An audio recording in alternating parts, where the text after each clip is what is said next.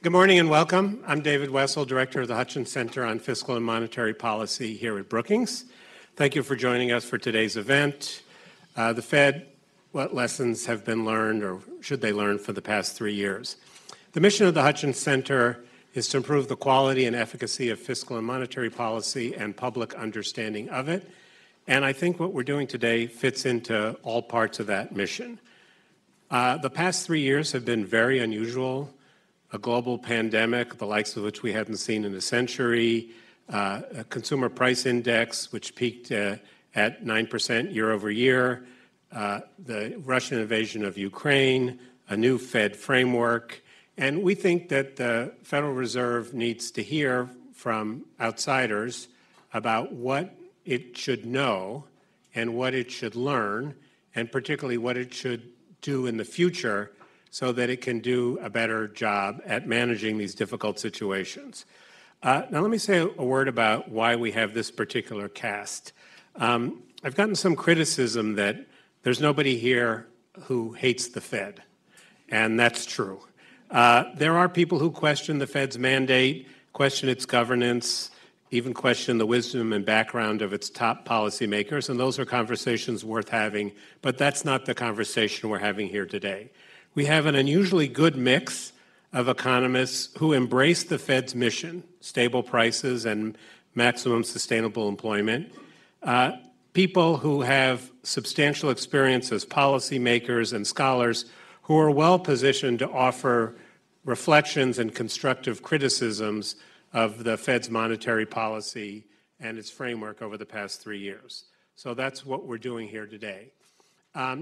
We're honored to have our own Ben Bernanke and Olivier Blanchard from the Peterson Institute across the street, who are going to speak first about their views on why we had so much more inflation than some people, although not everybody, anticipated. And then we have two discussants, Rich Clarida, who was vice chair of the Fed, and Jason Furman from Harvard, former chair of the Council of Economic Advisors. Then my colleague Louise Shaner will join them up here, and we'll have a discussion of the questions that are raised, or the ones that Louise will make sure that she raises the questions that they ignored in their paper. And then our second paper is by Goiti Egerton of Brown and Don Cohn of Brookings, former vice chair of the Fed, which looks closely at what the Fed's framework changes meant and what its monetary policy tools, particularly forward guidance, how they contributed to the inflation problem we have. And then after that, Ellen Mead, who was involved in the framework, will give some discussion remarks, and then we'll have a panel up here to discuss what questions the Fed should have on its agenda when it re-examines the framework, as it's promised to do in 2025. So we have a very full day. I thank you all for coming. All the papers and all the slides are posted on our website, and the video will be there as well. So with that, I'd like to call Olivier to the stage to make the initial presentation of the Blanchard-Bernanke paper.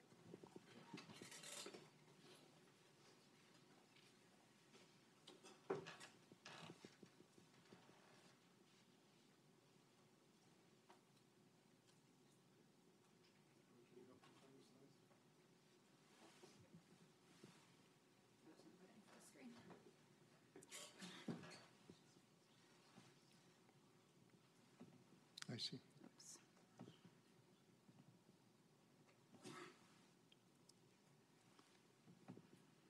It's multi-step.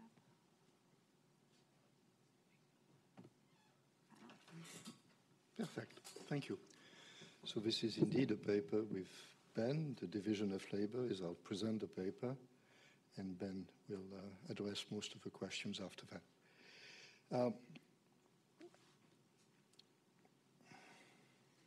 Do I have to direct this to something? Should press that arrow.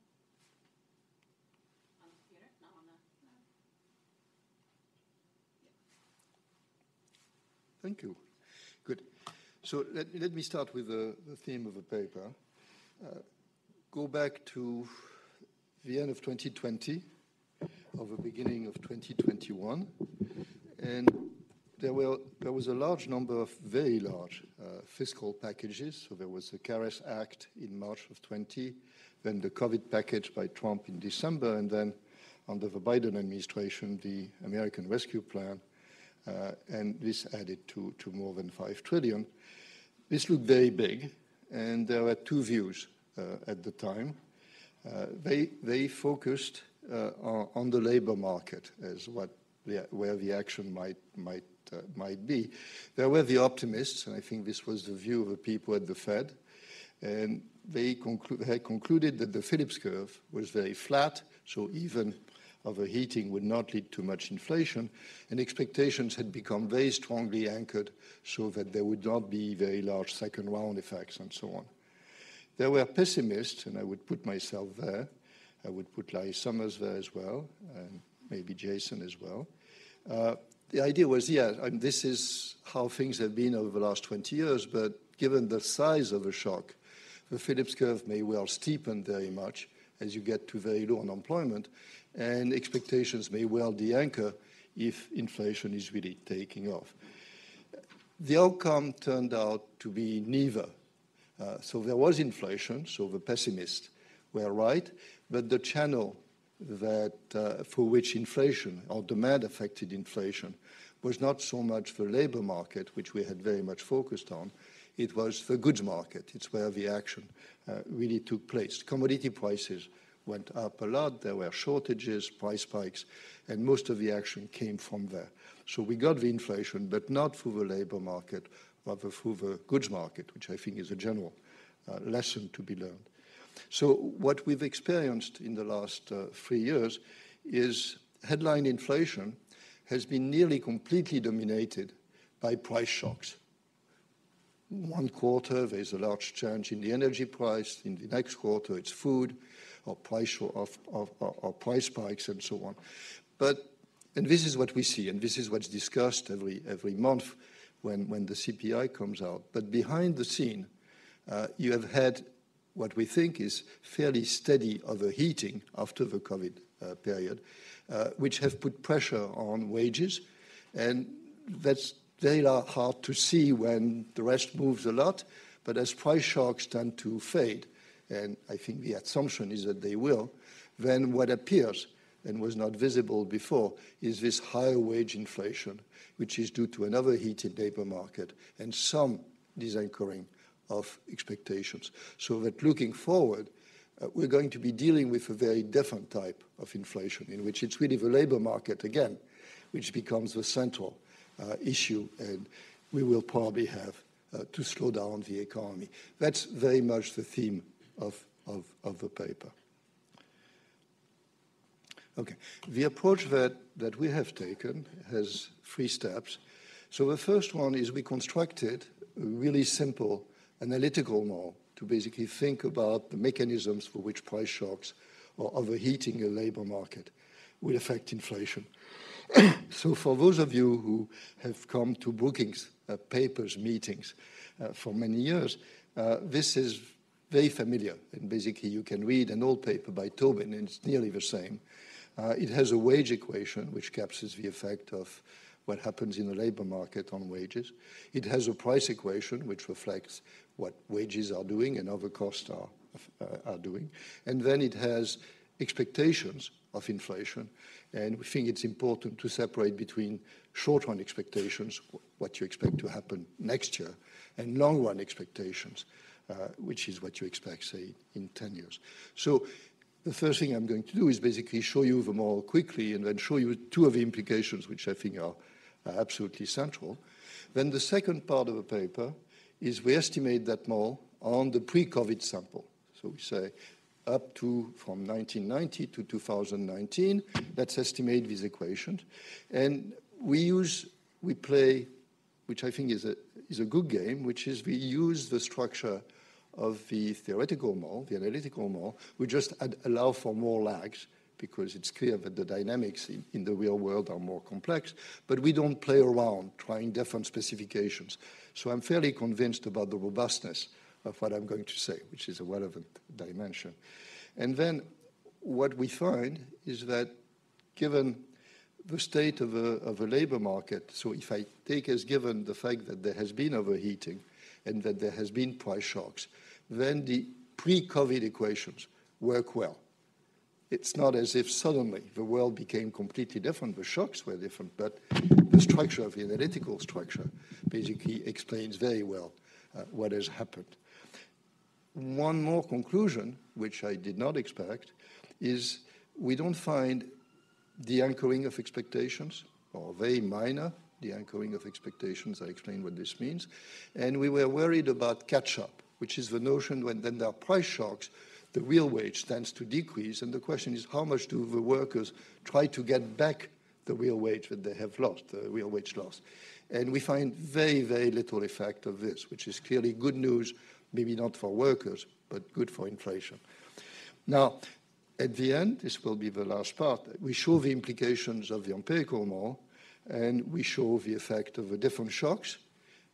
What happens if there is a price of energy shock, or what happens if the labor market overheats, and then we give you a decomposition of the history of inflation over the last 3 years. And then we ask very tentatively, because this is not the purpose of a paper, looking forward, suppose the price shocks go away, what can we expect inflation to do? And that the focus is then again on the state of the labor market and how much more tightening is needed in order to get inflation from 4 to, say, 2%, if this is the target. Okay, so this is the model, and some of you are probably allergic to algebra, but I think I can give you a sense of the equations. And if you look at them, they are very simple. Wage inflation depends on expected price inflation, as you try to basically maintain your real wage looking forward. It depends on the state of the labor market. It is variable X. I shall say more about X. You can think of it at this stage as unemployment or the vacancy unemployment ratio. And then there's an additional term, which is the term in the middle in the first equation, which is the catch-up effect, which is that if the price level increased much more than you expected, your real wage has decreased. How much of this are you going to try to get back? When there was indexation in the old days, this would happen more or less automatically, but now there is not. And the question is, do workers try to basically get the real wage that they had before rather than the lower real wage? That's the equation. That's the one we're going to estimate. The other equations are absolutely straightforward. We think of the price. All these are logs, obviously, for those of you who look at the equations. Inflation, price inflation, depends on wage inflation and on the relative price of the non-labor inputs. So if the price of energy goes up relative to the wage, then it leads to a burst of inflation. Completely traditional. We have a variable that I'll talk about, which is that we have clearly commodity prices such as energy and food, but one of the stories of this episode is the shortages and the price spikes. So we have a shortage variable which would not have been there, before 2019. Then we have two equations for expectations, which basically say short-run expectations depend on long-run expectations, what you think it's anchored to, and past inflation. So if past inflation is higher, you adjust above. And then the long-run expectation is again the same. It depends on itself lagged. And if you see that inflation has been higher, you may adjust your long-run expectation a little bit. We would expect the effect to be small, but not zero. Okay, so let me give you two slides which show simulations of a model, which are going to be very important in thinking about what happens in the data. So this is the effect of a one-time permanent increase, say, in the price of energy. So it's high energy inflation growth for 1 quarter, right? It's a change in the level, and therefore in the growth rate, it's a one-time increase in the growth rate of the price. And initially, clearly, this increases prices, so it increases inflation. Okay, but then what happens over time depends on two characteristics of the economy and of the model. The first one is how much do expectations adjust relative to this? When people see high inflation, how does this change the way they think about coming inflation? And catch-up, which is that if there has been a shock like this, how much of it do they want? And I give you two loci. The first one, the blue one, is expectations don't react very much and catch-up is weak. So the effect goes away nearly right away. You see it in the quarter in which it happens, but after this, it's nearly gone. Not completely gone, can see that you don't quite go to zero because expectations have moved a little bit. The red line is kind of a back case. Catch-up is strong, expectations react strongly, so you get strong second-round effects. And because this affects expectations, you end up with high inflation in the long run. So keep this in mind, and you'll see the data in a while and compare. This is the effect of permanent tightening of labor market. So again, think of X as low unemployment or high vacancy unemployment ratio. And there again, you're going to get the direct effect, which is if the labor market is very tight, you're going to get pressure on wages, which is going to lead to pressure on prices. That's the standard textbook. But it can be strong or it can be weak. As long as X is too high relative to its normal value, so as long as unemployment is below U star, to use the usual jargon, then there's going to be pressure on inflation. So in that case, inflation keeps increasing. But the way it increases depends, again, very much on the dynamics of expectations. If expectations react very much, you get inflation to increase faster and faster. This is really the accelerationist hypothesis of the old days, and that's the brown line. But if expectations are quiet, you get some increase in inflation, but it's less, and you can see that's the blue line here. Good. So this was part one. Now we go to the data, and let me just say a few things about what we do. So we estimate the four equations exactly as you've seen them. So not all the variables are not in all the equations, only the variables which were implied by them all. We allow for, we use quarterly data. We allow for 4 lags of all the included variables. We don't play with lags at all. So it's a bit in the spirit of a VAR, but with zeros, where we think that some variables don't belong. The identification, if you want to think in terms of a VAR, is that the main assumption is we assume that wage inflation during one quarter does not respond to anything within the quarter. So this allows us to basically get an identified system. The sample, we didn't want to go back to 1980 or 1970 because things were different. We started 1990 where inflation is relatively stable. And so the sample is 1990 to 2019. There is one equation where we cannot do what I said, which is stop in 2019, because in the price equation, shortages play a big role. There was no shortage, basically, before that. So if you only use the pre-2019 sample, you don't see anything. So for the price equation, we use the full sample. Of the variables, let me not go through them. We do a lot of robustness. For example, we do it with a CPI. We do it with a PCE for the price. On expectations, we use the Cleveland Fed or the survey of professional forecasters. The two things I want to mention is this shortage variable. So we know that there were a number of markets where you couldn't get the goods. And in the paper, we have a discussion of the automobile sector where we can really tell the story in detail. The question is how to capture this. We found that the variable shortage, when you go to Google Trends, works marvelously in the sense that there are 2 quarters in the history of the last 3 years where without it, you get a large forecast error. And if you basically, these are the 2 quarters where people went to the net and said shortage. And so we use that variable, and it beats actually many of the variables which have been proposed, but that's the variable we use. Footnote, it actually has come down from the peaks. It is very far from zero. And so it indicates that people are still worried about shortages. And the other, good, and the other variable for the labor market, and there's a long discussion in the paper, which I will not go back to, is instead of using unemployment, we use the vacancy unemployment ratio. And that's something that I've argued for in a long time with Peter Diamond, but until now, the 2 variables varied more, highly correlated, you couldn't tell. But in this crisis, they have separated. This is what's known as the shift in the beverage curve. And we think that V over U is the right variable. Okay, so let me now move very quickly. So what this shows is basically the results of the regressions. And given the time, I'm just going to ask you to look at the visuals. So what this does, for example, for the wage equation, it uses the estimated equation up to 2019, and then use this to predict what has happened since using the actual values of V over U and so on, right? So as you can see for the wage, it kind of works, and if we had time, I would talk about the coefficients, but I don't. For the price equation, now again, that's more in sample than extrapolation, but you can see that it works amazingly well by the standards of that type of exercise.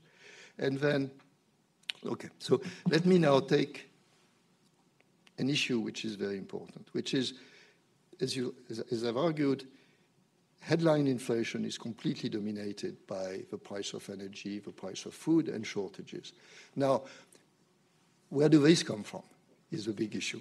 And there are two stories. One is, well, it just happened coincidentally. Or the other, which I tend to believe, is that it came largely from aggregate demand. Just it didn't go through the usual channel, but it basically put pressure on commodity prices and so on. So what we did, and I think that's an important part of the exercise, we said, let's look at commodity markets in general. So let's take all the commodity prices that we can put our hands on. It's reasonable, I think, to think that on the demand side, there's a common element, which is that if there's higher demand for all commodities. On the supply side, it is more likely that the supply shocks in each market are more idiosyncratic. You know, there's a mine for lithium which is opened, or there's a problem with copper. So if you assume that, then the common element of all this series is something like aggregate demand. And so that's what we do. We do a principal component, and what you get is this.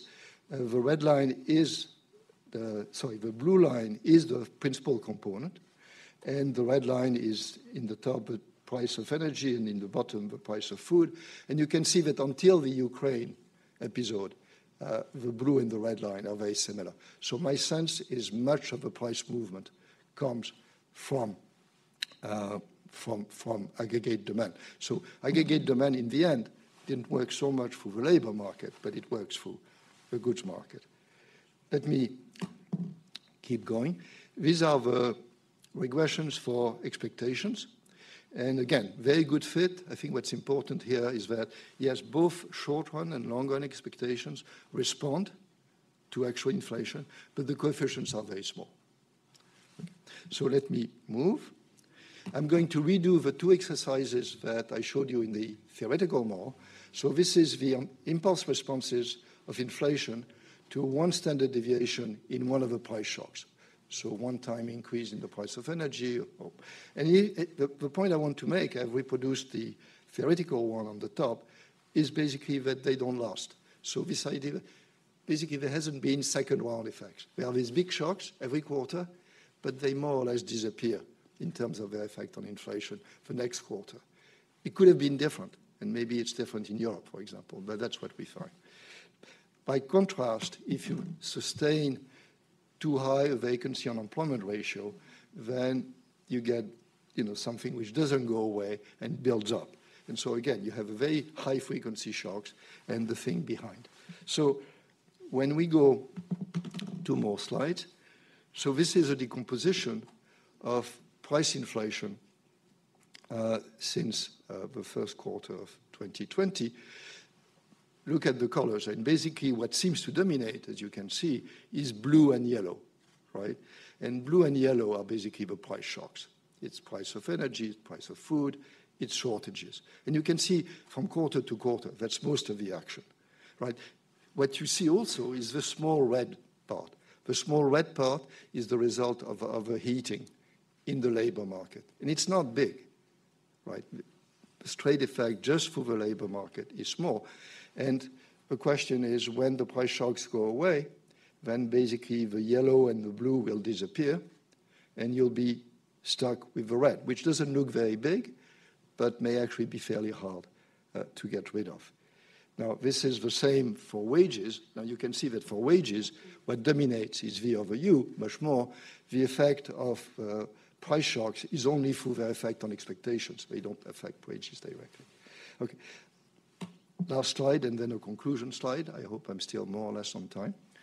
Okay, so we did something that we were very reluctant to do because we know the journalists in the room are going to look at this thing much too closely. We decided that we could not stop and not think about, okay, what happens if? So these are conditional projections, but there are in no way specific forecasts. Remember, the model is estimated up to 2019. It hasn't been optimized to have the best forecast. Price shocks may not be zero. So now that I've made all the caveats, I can talk about what happens here, because I think that's the important part. So what this does is it looks at three different paths in which we do something to V over U. So the first one, the brown one, is we keep it at the current value, which is 1.8, right? Which we think is overheating, right? The second one, we get it down over 8 quarters to 1.2, which we think is probably close to the natural vacancy unemployment rate. And then the green one, we take it down in 8 quarters to 0.8, which is a slightly depressed labor market in that sense. And the conclusion is that it may take quite a bit of a decrease in V over U to actually achieve anything close to a 2% target 2 years from now. And, you know, we don't want to push this too much, but again, now the Phillips curve is very flat. And therefore, what we have to remove may require quite a bit of contraction. So let me finish with 4 conclusions. The first one is, you know, there's been a lot of articles in the press about the fact that the Phillips curve has died. We have to rethink macro. Macroeconomists know nothing, and so on and so on. I don't think so. I mean, it looks like, you know, what we showed you is a fairly standard model, and we applied it to the data, and it worked. Now, I think you really have to think in terms of both wages and prices. I think the reduced form price approach that many take is not right. There is really action in both. Good. Okay. The second is the obvious one, which is the complexity of the shocks. And we didn't predict them. We didn't think that commodity prices would increase as much. It took us a while to understand the effect of shortages on price spikes and so on. I think looking forward to more episodes in the future, we have to be much more open to the fact that there is more action, potentially more action in the goods market. The third point, and here I'm going to repeat things I've said along the way, the price shocks in the goods market really have dominated the high-frequency discussion. But they haven't had strong dynamic effects. And I think there we have to give credit to the Fed for credibility, which is that expectations react to inflation, but they didn't react to inflation more in this episode than they have in the last 20 years. So credibility is there. And then the last one, which I also mentioned, but let me repeat it, is overheating in the labor market. Until basically recently was a minor factor in inflation, right? But now that the rest is gone, this is what dominates. And this is where it's going to be hard to adjust. One last remark, there is a whole other discussion, which is, okay, so we have to decrease V over U. What does this imply for U? Because U is the variable that, you know, people think about. And that's a discussion that has happened between Nye Summers and I on one side, and Alex Domash, and on the other side, Chris Waller. And it's a question about what has happened to the beverage curve, whether it has shifted, which is a shift in the relation between U and VU.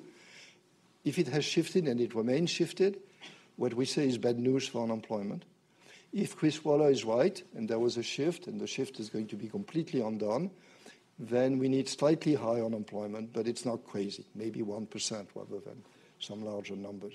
At this stage, I will be honest, Chris Waller is doing better than the Blanchard-Summers team. But we shall see. I hope very much he's right for the welfare of the unemployed. But we'll see. Thank you very much.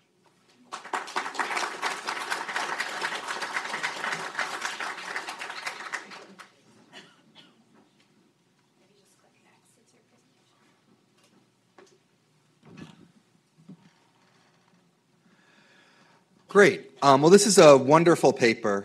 It's incredibly elegant. It shows how much you can do with a model that I can understand.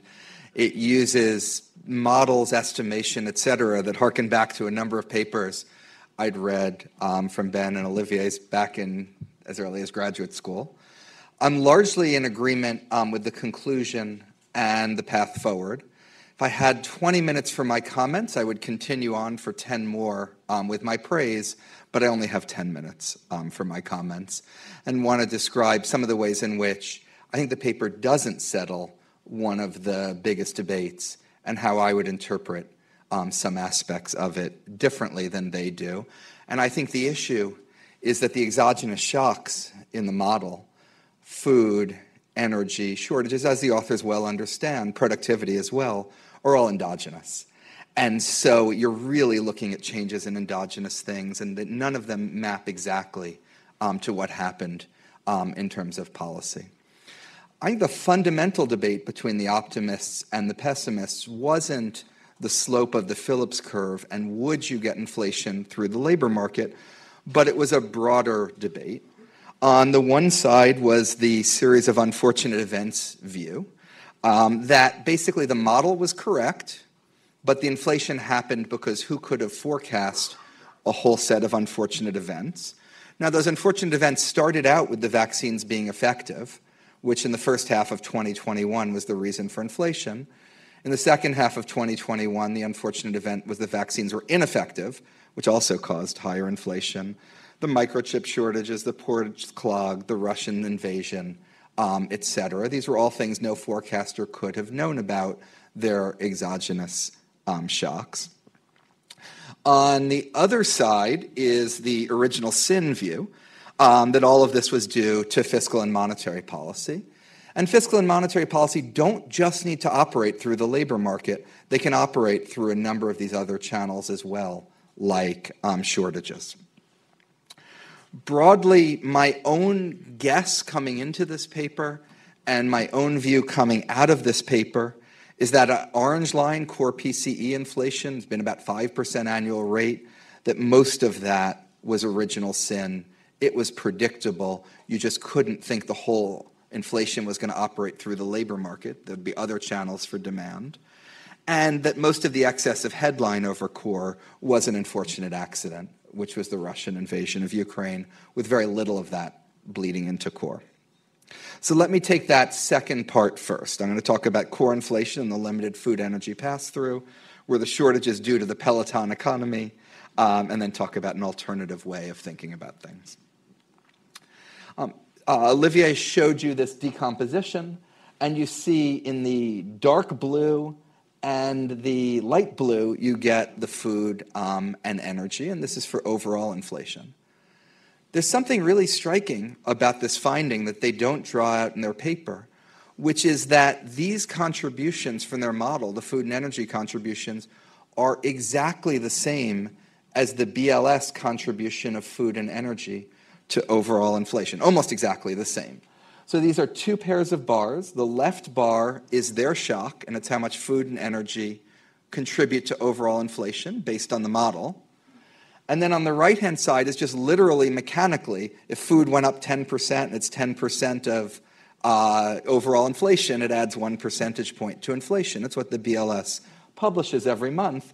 And the sum of them are those diamonds. The dark diamond is what they estimate.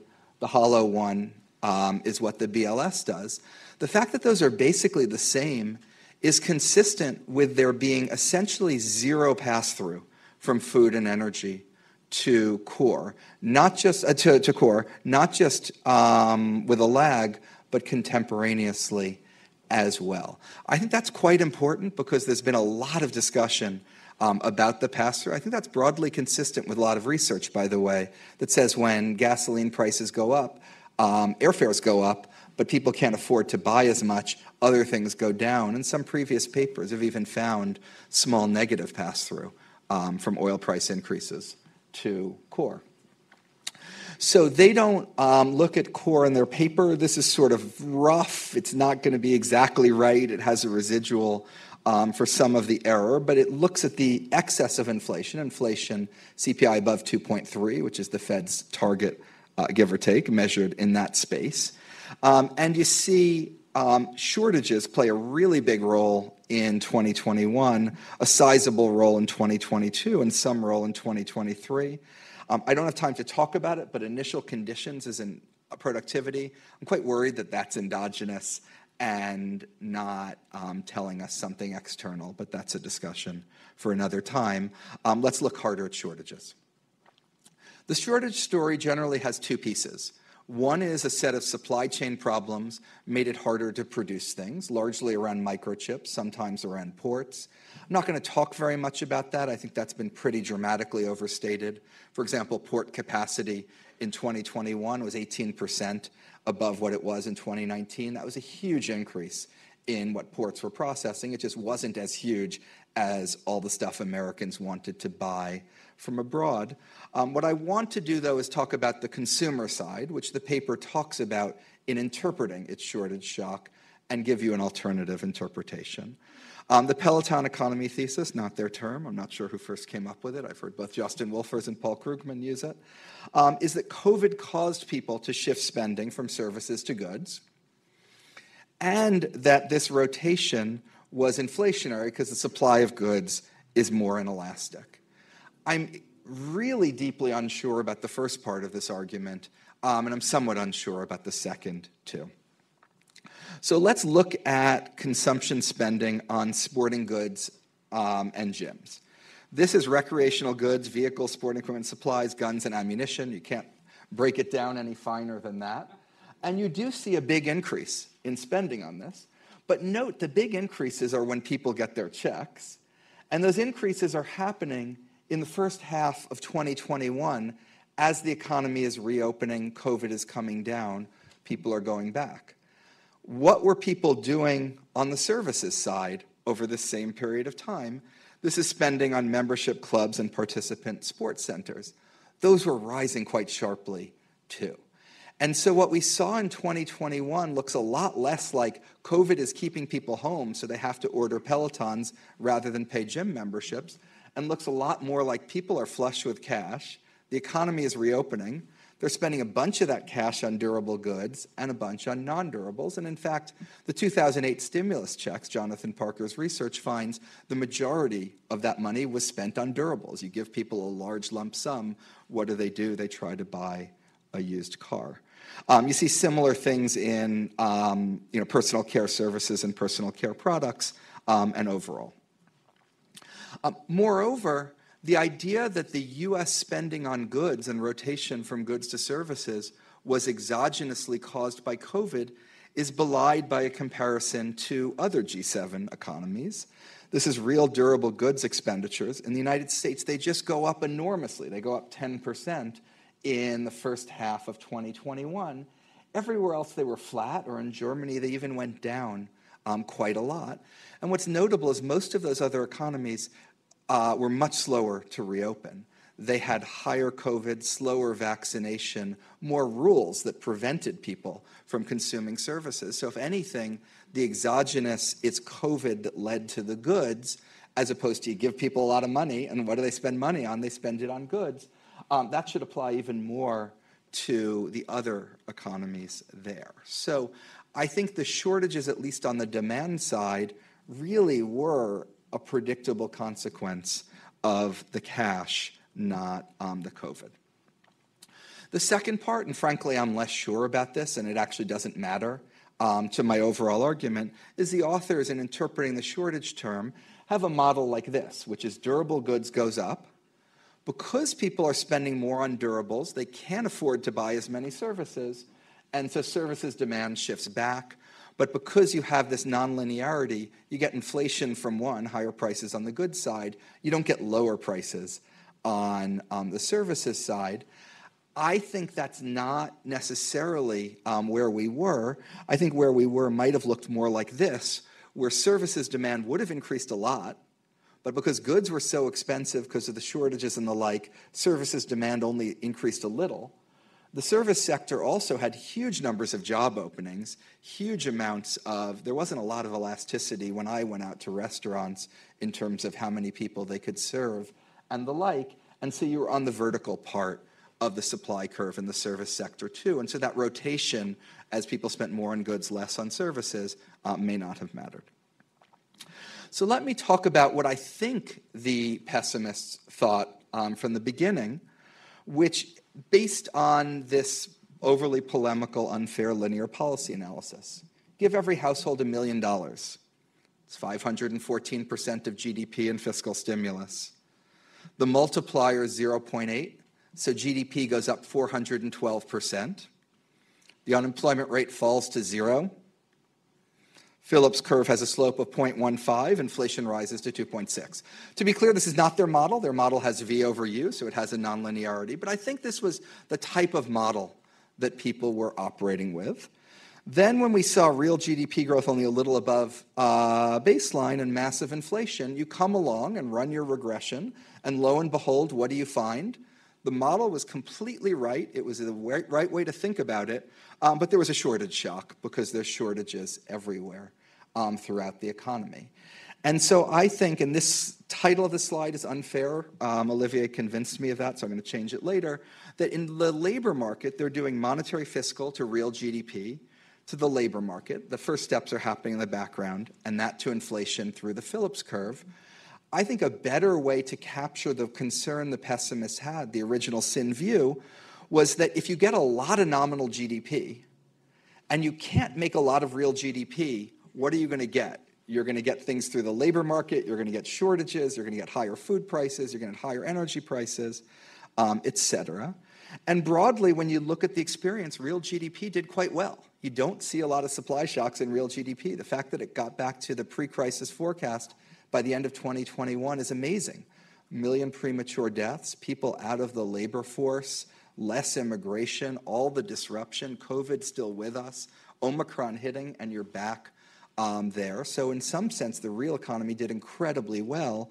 It's just so much money was pumped into it. Nominal GDP went up a lot, and that showed up in all the different error terms in their model in terms of inflation being well above what was forecast. So in summary and conclusion, I think it's a really elegant paper. I think it's a very good way to think about inflation in normal times. I think it doesn't answer the series of unfortunate events versus original Sin question. I think it finds that food and energy do not explain any of core inflation, and I agree with that finding.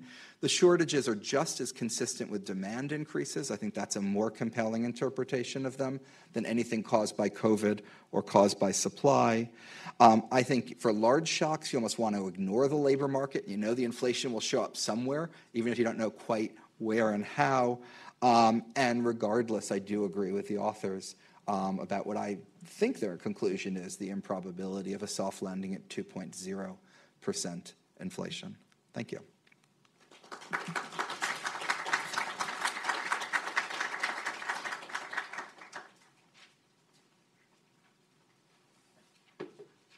Okay, get the slides up. Yeah, you just click next. Oh, just click it. Okay, let's see if I can figure this out. Perfect. Like to thank the organizers for inviting me to participate in this conference. I'm sure I'll learn a lot.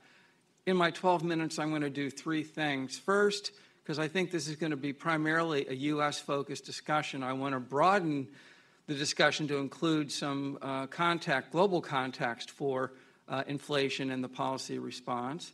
Second, I will talk briefly about doing what I think of as rigorous counterfactuals to Fed liftoff. And then thirdly, we'll actually discuss the paper, in part piggybacking off the fact that I knew Jason would do a good job.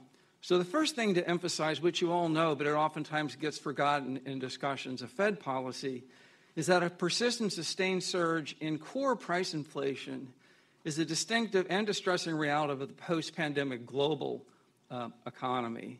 It could be a coincidence. I don't think so. So as an economist, one is encouraged to look for common factors. Well, one common factor is clearly a decline in post-pandemic aggregate supply consistent with a 2% inflation target. The left chart is from a recent excellent speech by Catherine Mann. The right chart is from a paper that John Williams previewed or premiered last week at a Fed conference. And so if you go back to Econ 101 or Act 10 at Harvard, there's aggregate supply and aggregate demand, and aggregate supply is clearly an issue in terms of thinking about the level of demand consistent with a price inflation target. Secondly, and this will get to Jason's point, there was substantial fiscal and monetary policy support delivered during the first year of the pandemic in support of aggregate demand. And this is true whether or not you look at the fiscal policy response, whether or not you look at, in the case of the Fed, cutting rates to zero, offering forward guidance, or whether or not you look at balance sheet expansion. So I think there's actually more variation across countries in fiscal response than in monetary policy. Every central bank, at least I'm talking about advanced economies, did some version of cutting rates to zero or to the effective lower bound if they could, doing substantial quantitative easing, and offering some form of forward guidance. So obviously, ex post, this turned out to be too accommodative relative to post-pandemic aggregate supply, getting back to Jason's comments, but according to observers, critics, were ex ante too accommodative, even relative to a pre-pandemic aggregate supply assumption. What I would point out is that in June of 2021, the Fed's SEP projections projected that in 2021, GDP growth would be at 7%. It came in at 5.7%, and this was not due to insufficient demand.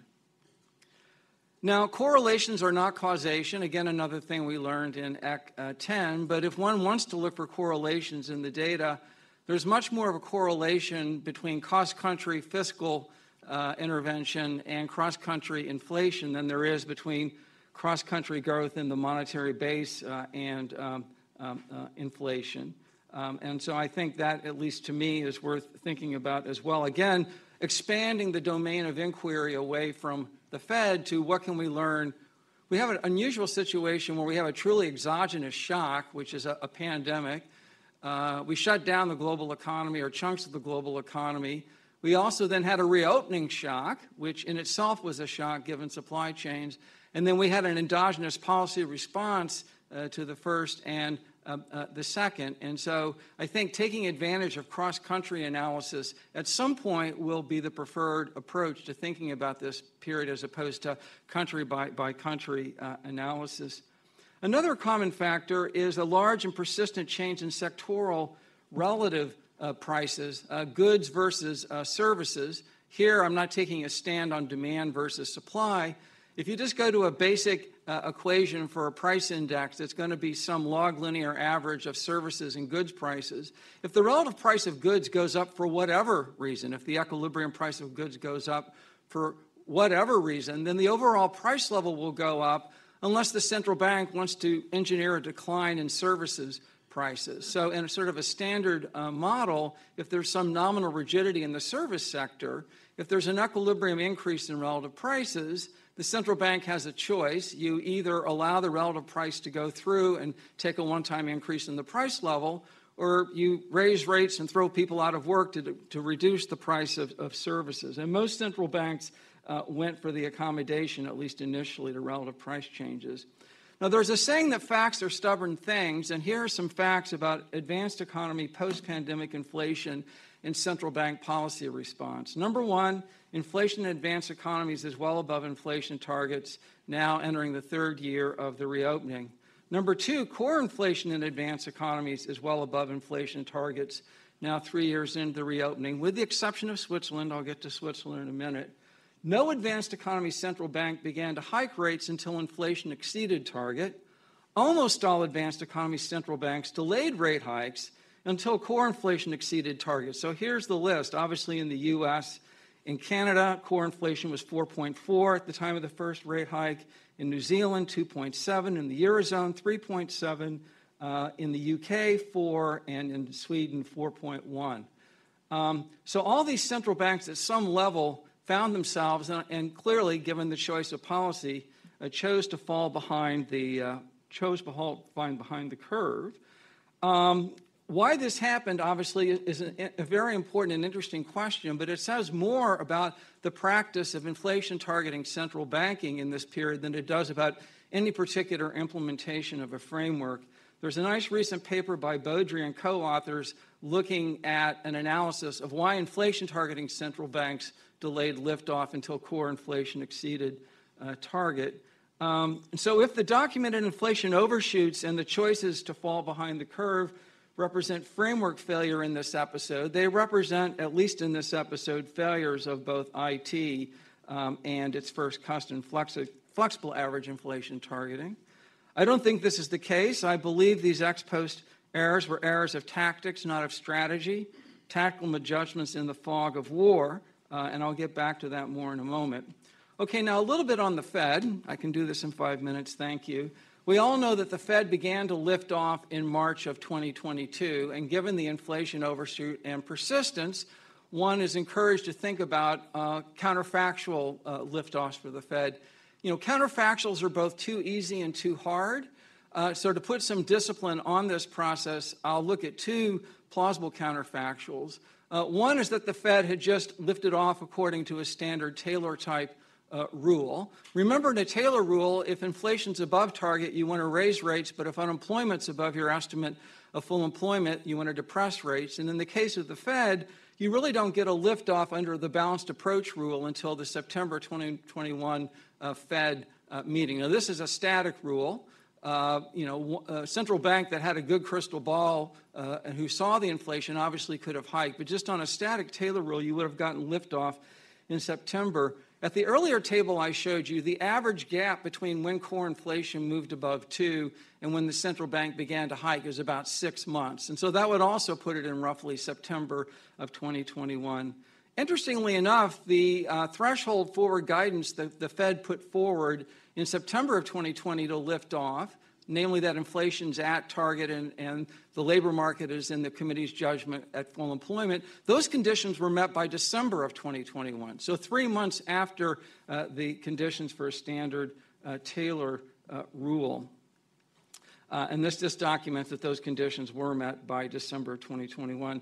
So a couple of things before I actually get to discussing the paper. First is what's striking in these charts for Dallas Fed trim means, so underlying inflation, and the labor market, is they both go hockey stick at exactly the same time, which is the third quarter of 2021. So up to that point, if you came into the year with a prior that there was slack in the economy, both through the labor market and aggregate supply, there was nothing to really change you of that view until, obviously, things went hockey stick. And in particular, at the point that broad-based price inflation picked up in the U.S., the level of GDP was still 2 percentage points below then estimates of potential. And, of course, in the labor market, the unemployment rate was north of 5, and participation was below. The one indicator, and again, we saw this in Olivier's paper in his work, the one indicator that was back to pre-pandemic levels was the vacancy unemployment ratio by the fall of 2021. So finally, some thoughts on the paper itself.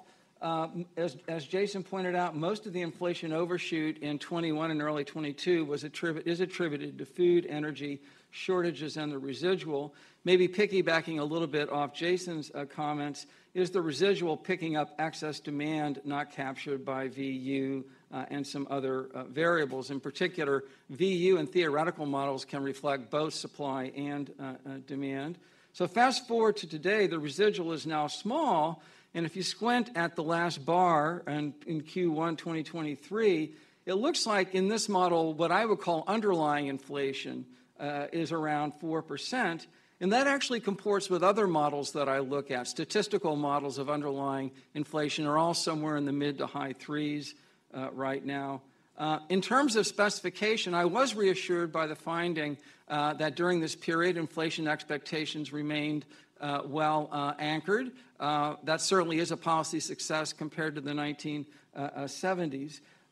One thing that's interesting about looking at long-run inflation expectations data is in the last 10 years or so, it's pretty mean reverting, whether or not you look at Michigan surveys or other indicators, it's pretty mean reverting around a particular level. So given that they don't find a lot of pass-through into long-run inflation expectations, a version of the model that essentially reflects that could be an interesting alternative calculation. So thank you very much, and I look forward to the discussion.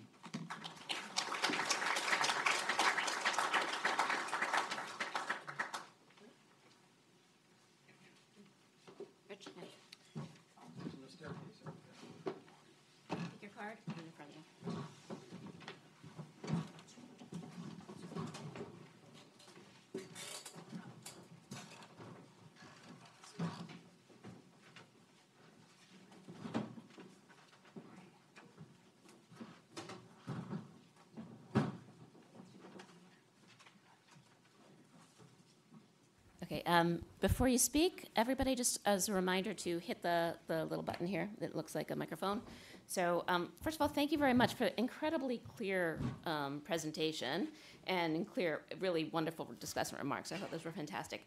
I'm going to basically give you a chance to respond, Ben, to the discussants, but let's just start with the big question, which is, you know, how do you view this question about what your paper does or doesn't say about the effective fiscal policy on inflation?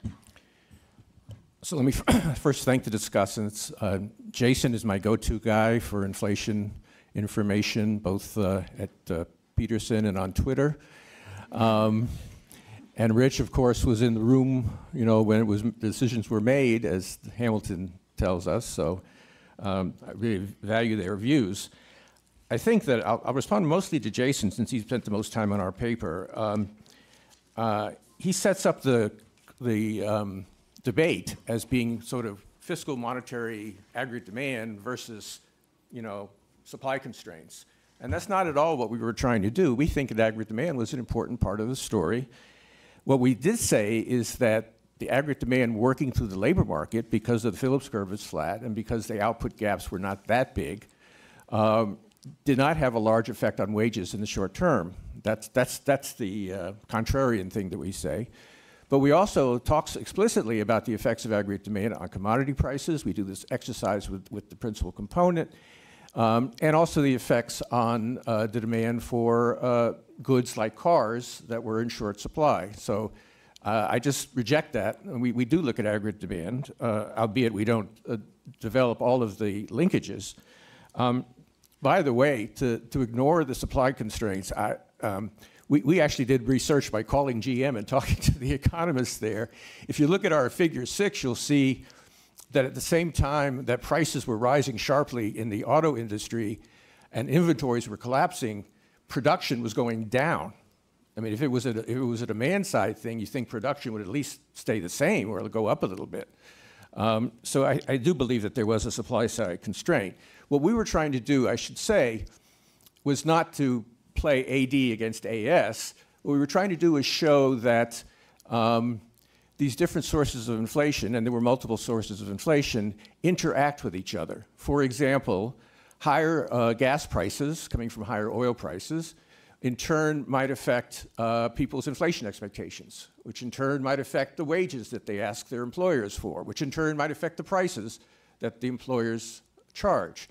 And despite the comment about core inflation, I think if you look at it, I think, you know, we do find that energy and food prices did have a bigger effect in their share of the basket, both because they have some longer-term effects on other goods and services, but because of these indirect effects going on. Jason gave a polemical example of $1 million a person. Just for his future research, and this is a neutral comment, he ought to try a real example, World War II. Where both the supply and the demand of consumer goods went up tremendously. I mean, the demand for consumer goods went up tremendously. Supply went down because the government was converting factories to war production. Rationing and so on kept prices under control. But I mean, I think there's some good case studies to look at that aren't quite so hypothetical.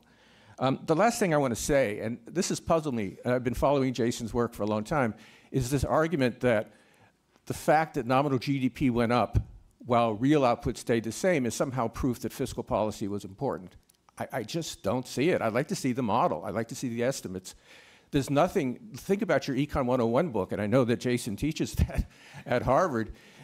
If the AD curve and the AS curve are both moving up at the same pace, you get constant output and rising prices. There's no reason why that can't be true. In fact, there's a paper, a nice paper by Godarglione and Gertler that came out that argues that the main sources of the inflation were on the supply side, but the Fed was accommodating that so as to avoid a recession, and therefore you were getting big inflation without, you know, a recession. So I guess my argument is just that, you know, while it is a tautology that if output growth is constant and inflation is high, that nominal GDP will be high, I just don't see why that says anything about the source of the inflation.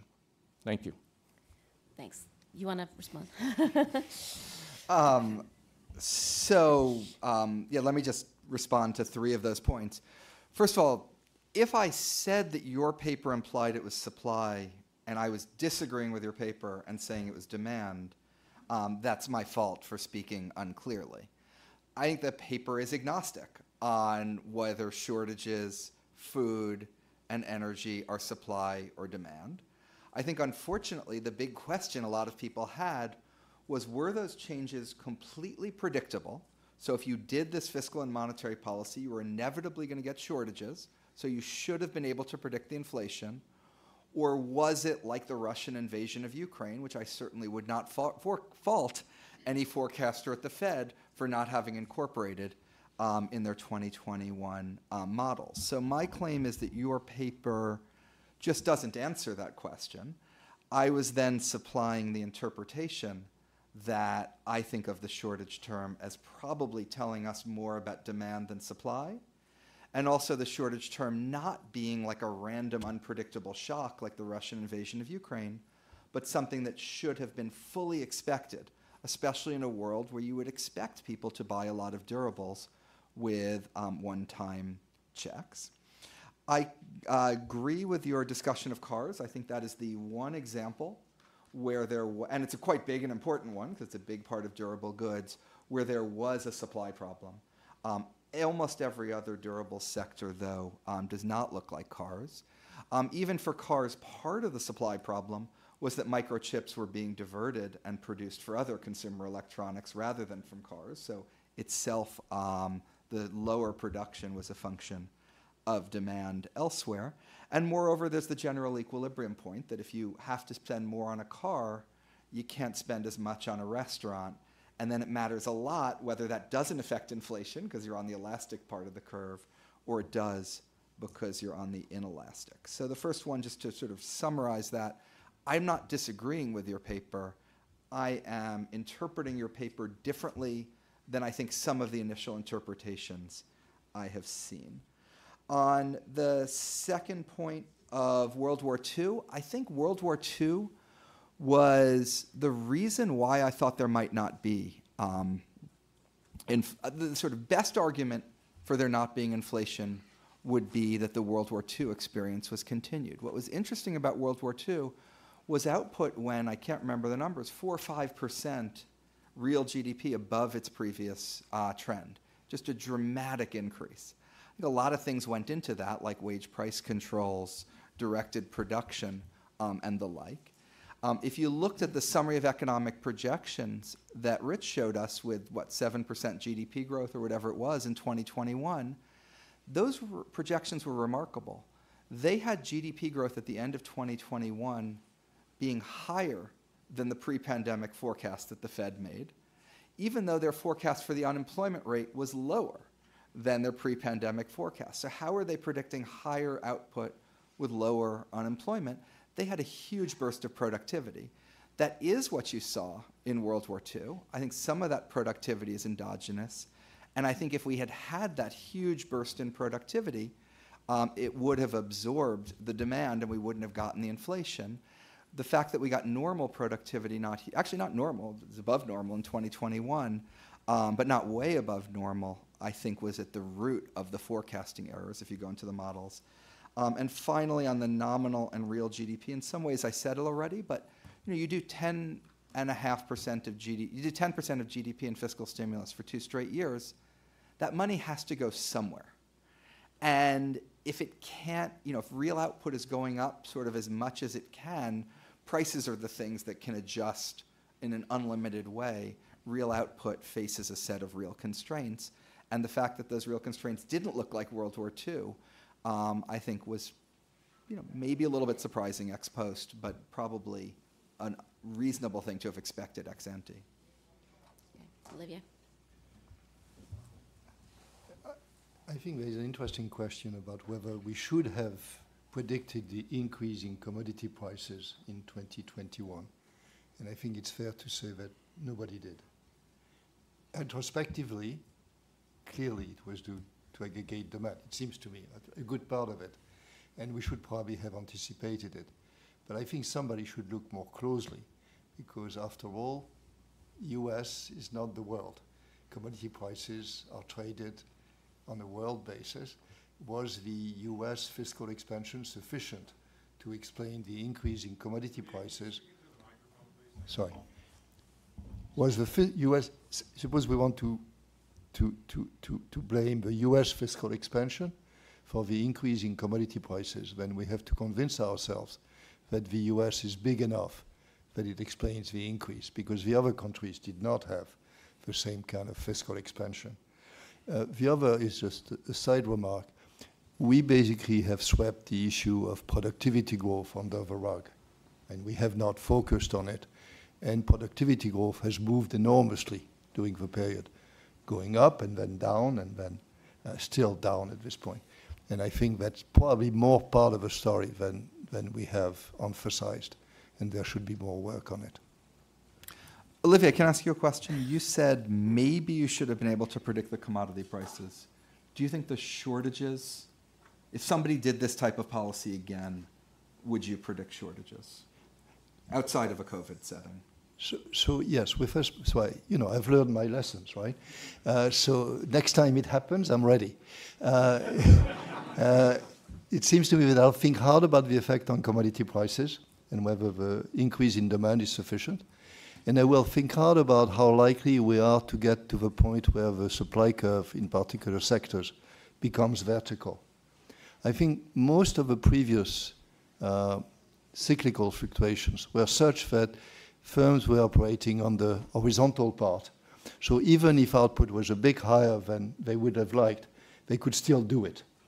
I think what happened here is that the vertical part in some segments just shifted back, and the shock in demand was so large that this time we actually got a lot of outcomes on the vertical part. So I think if we get again a big demand push and indications that the supply side may not be very elastic in some sectors, I will worry ex ante as opposed to ex post. Can I ask a question about this catch-up, this lack of catch-up? And so there's a little bit, sort of looking forward, I think there's a debate among people who say, the Fed has to look at wages because that's what's going to be determining inflation. And others people say, look, the real wage is still lower, there has to be catch-up at some point, and therefore, so you can imagine that markets will come down as wages go up, so maybe the wages will react later. Has this changed your view of that, or how do you think about that? And is it surprising that there's no catch-up? Does that mean that the real wage is sort of forever lower because of this episode? Well, not necessarily forever, but there's a distinction between catch-up, which is making up unexpected inflation in the past, mm-hmm. and which, if there were strong catch-up, I'd think of that as a price-wage spiral in a sense. Inflation goes up unexpectedly, and so workers want to get compensated for that, and that feeds into prices, et cetera, et cetera. But we don't get that. We don't find a catch-up effect. So at least in the short run, real wages do go down, as they have empirically. Over time, as labor markets tighten, for example, they still can eventually catch up.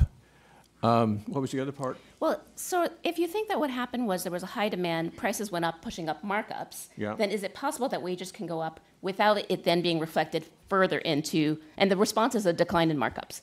That's, I think, one view of what could happen, right? So wages can go up, but you don't necessarily get inflation because basically it's just coming out of sort of high profits. Well, it's certainly possible. We always, in the Fed, the FOMC, we would talk about where markups were and how much space there was for wages to adjust. You're nodding. You were at those meetings. I think it depends. What we're saying is that supply and demand conditions in product markets are important, and the markups, not all of them perhaps, but at least some of them depend on, demand and supply in a particular product market. Did you want to get? Yeah, I was very surprised. I mean, as you saw, the only equation which is not absolutely standard in this model, as opposed to what you would teach undergrads, is the possibility that workers may want to catch up. And that's an old discussion in the labor literature between the Phillips curve and the Phillips and the wage curve. I was surprised that the coefficient we got, and in one of the specifications is basically 0, in another specification is 0.2, but it's very small. And you always have to worry that, yeah, maybe not yet. And maybe it's coming. And, we cannot rule this out. I'm sufficiently surprised that we put some weight on a probability that it actually happens. The thing we did not discuss in the paper, it didn't come up in the discussion, is markups. And there's, as you know, a group of people who believe that inflation is due to greed. And it's very difficult. Greed, I mean, we don't exactly know how to measure it. I think we capture part of that through the price spikes for shortage, but I think people have in mind that's wider than that happens in distribution. The only thing I can say is I'm agnostic on that one as well, but we were able to explain price inflation without invoking greed. Doesn't mean it's not there, but as you saw, the price equation fits amazingly well without having to resort to it. Doesn't mean the issue is closed or settled, but I was surprised as well. Great. Okay, we're going to take, do you want to get in quickly? Yeah, just super briefly. First of all, if you look at the pictures Olivier showed of the model and the wage prediction and the price prediction, the price was almost exactly spot on. Insofar as the wages weren't spot on, wages were higher than what was expected, not lower than what was expected. So that goes a little bit the opposite direction in terms of the paper's finding on the greedflation. I'm agreeing with Olivier on the greedflation thesis and the like. The other thing I just would observe is in terms of can we hope for margin compression to bring inflation down without wage growth slowing, without labor markets softening. Unit labor costs since prior to the pandemic have increased by more than prices. And so if anything, it's possible that firms haven't fully passed through the increased wage costs, and that again is consistent with the model, the findings of the model in which, if anything, wage inflation has been a bit higher than you would have expected. Great. Okay. Now we're going to take a couple of questions from the audience. We don't have a lot of time, but there'll be a mic coming around. Yeah.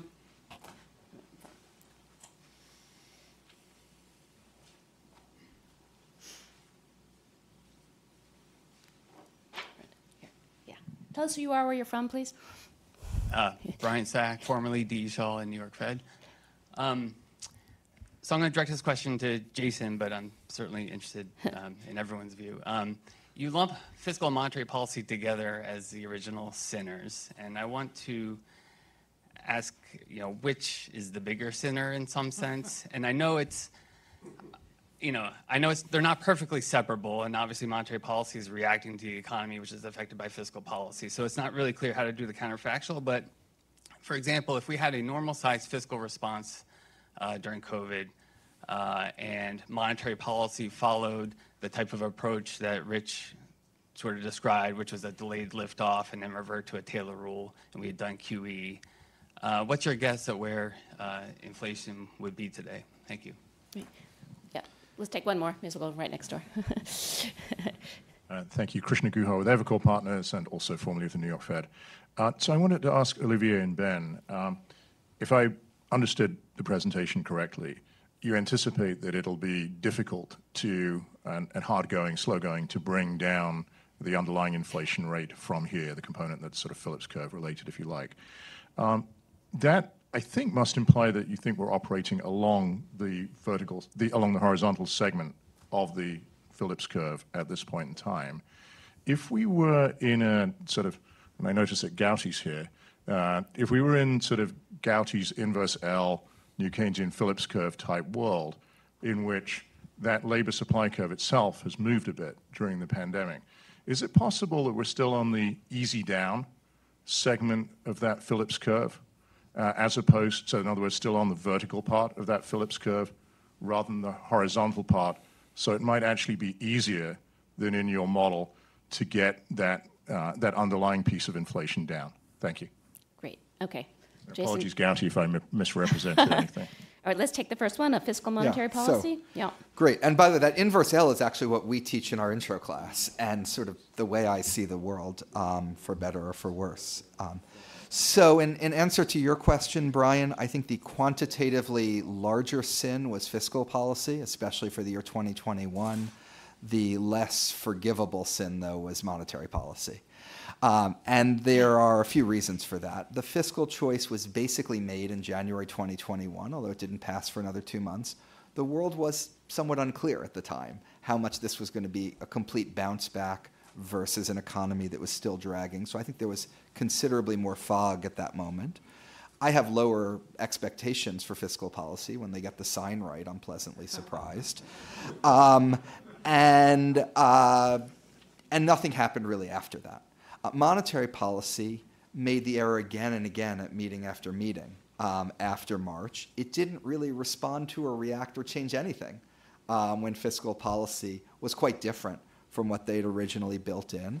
And I do have higher expectations for the Fed than just getting the sign right. And I think the Fed, by the way, caught up much faster than I was recommending and sort of got it back together, but 6 months after it should have. And what do I think caused that? I think Fed policy became quite asymmetric. It became about shortfalls, not deviations. On unemployment, fate was you had to offset and undershoot, but not offset and overshoot.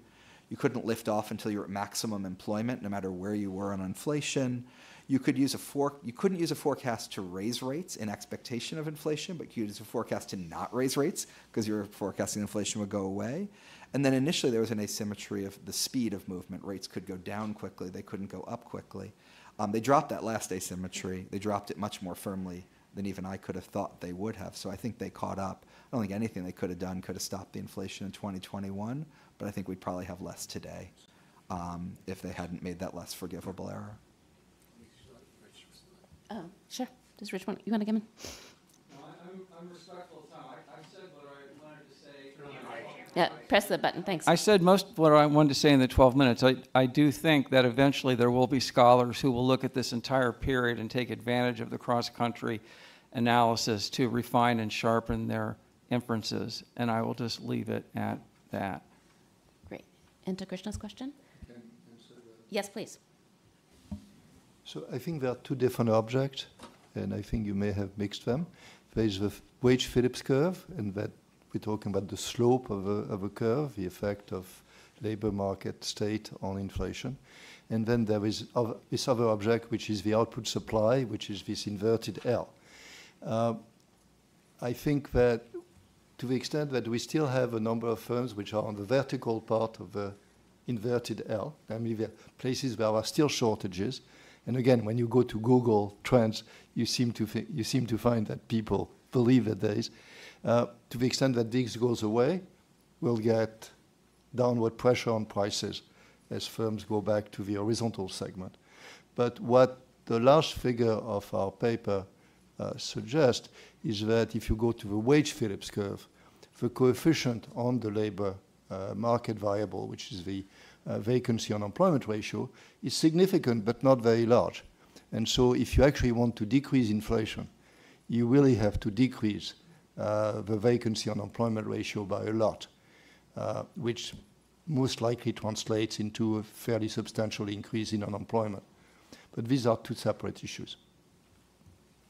Okay, we are out of time. Please join me in thanking our panelists for a great discussion.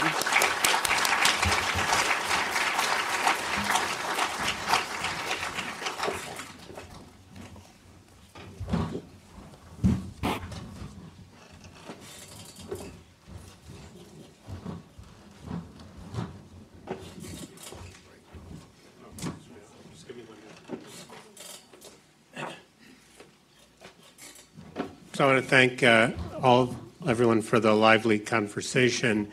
We're now going to move to the second paper, which is by Goiti Eggertson of Brown and Don Cohn of Brookings, where in the first part of the conversation we talked about how did inflation evolve and why. And now we're going to talk about essentially what we ended the last panel on. How did the Fed use the tools that it has, and what should we learn from the new framework that they put in place in August 2020 and the forward guidance that they issued? Goiti's going to speak first, and then Ellen Mead is going to respond, and then Goiti, Don, and Ellen will join me on stage for a conversation similar to the one that Louise just had. So, Goiti.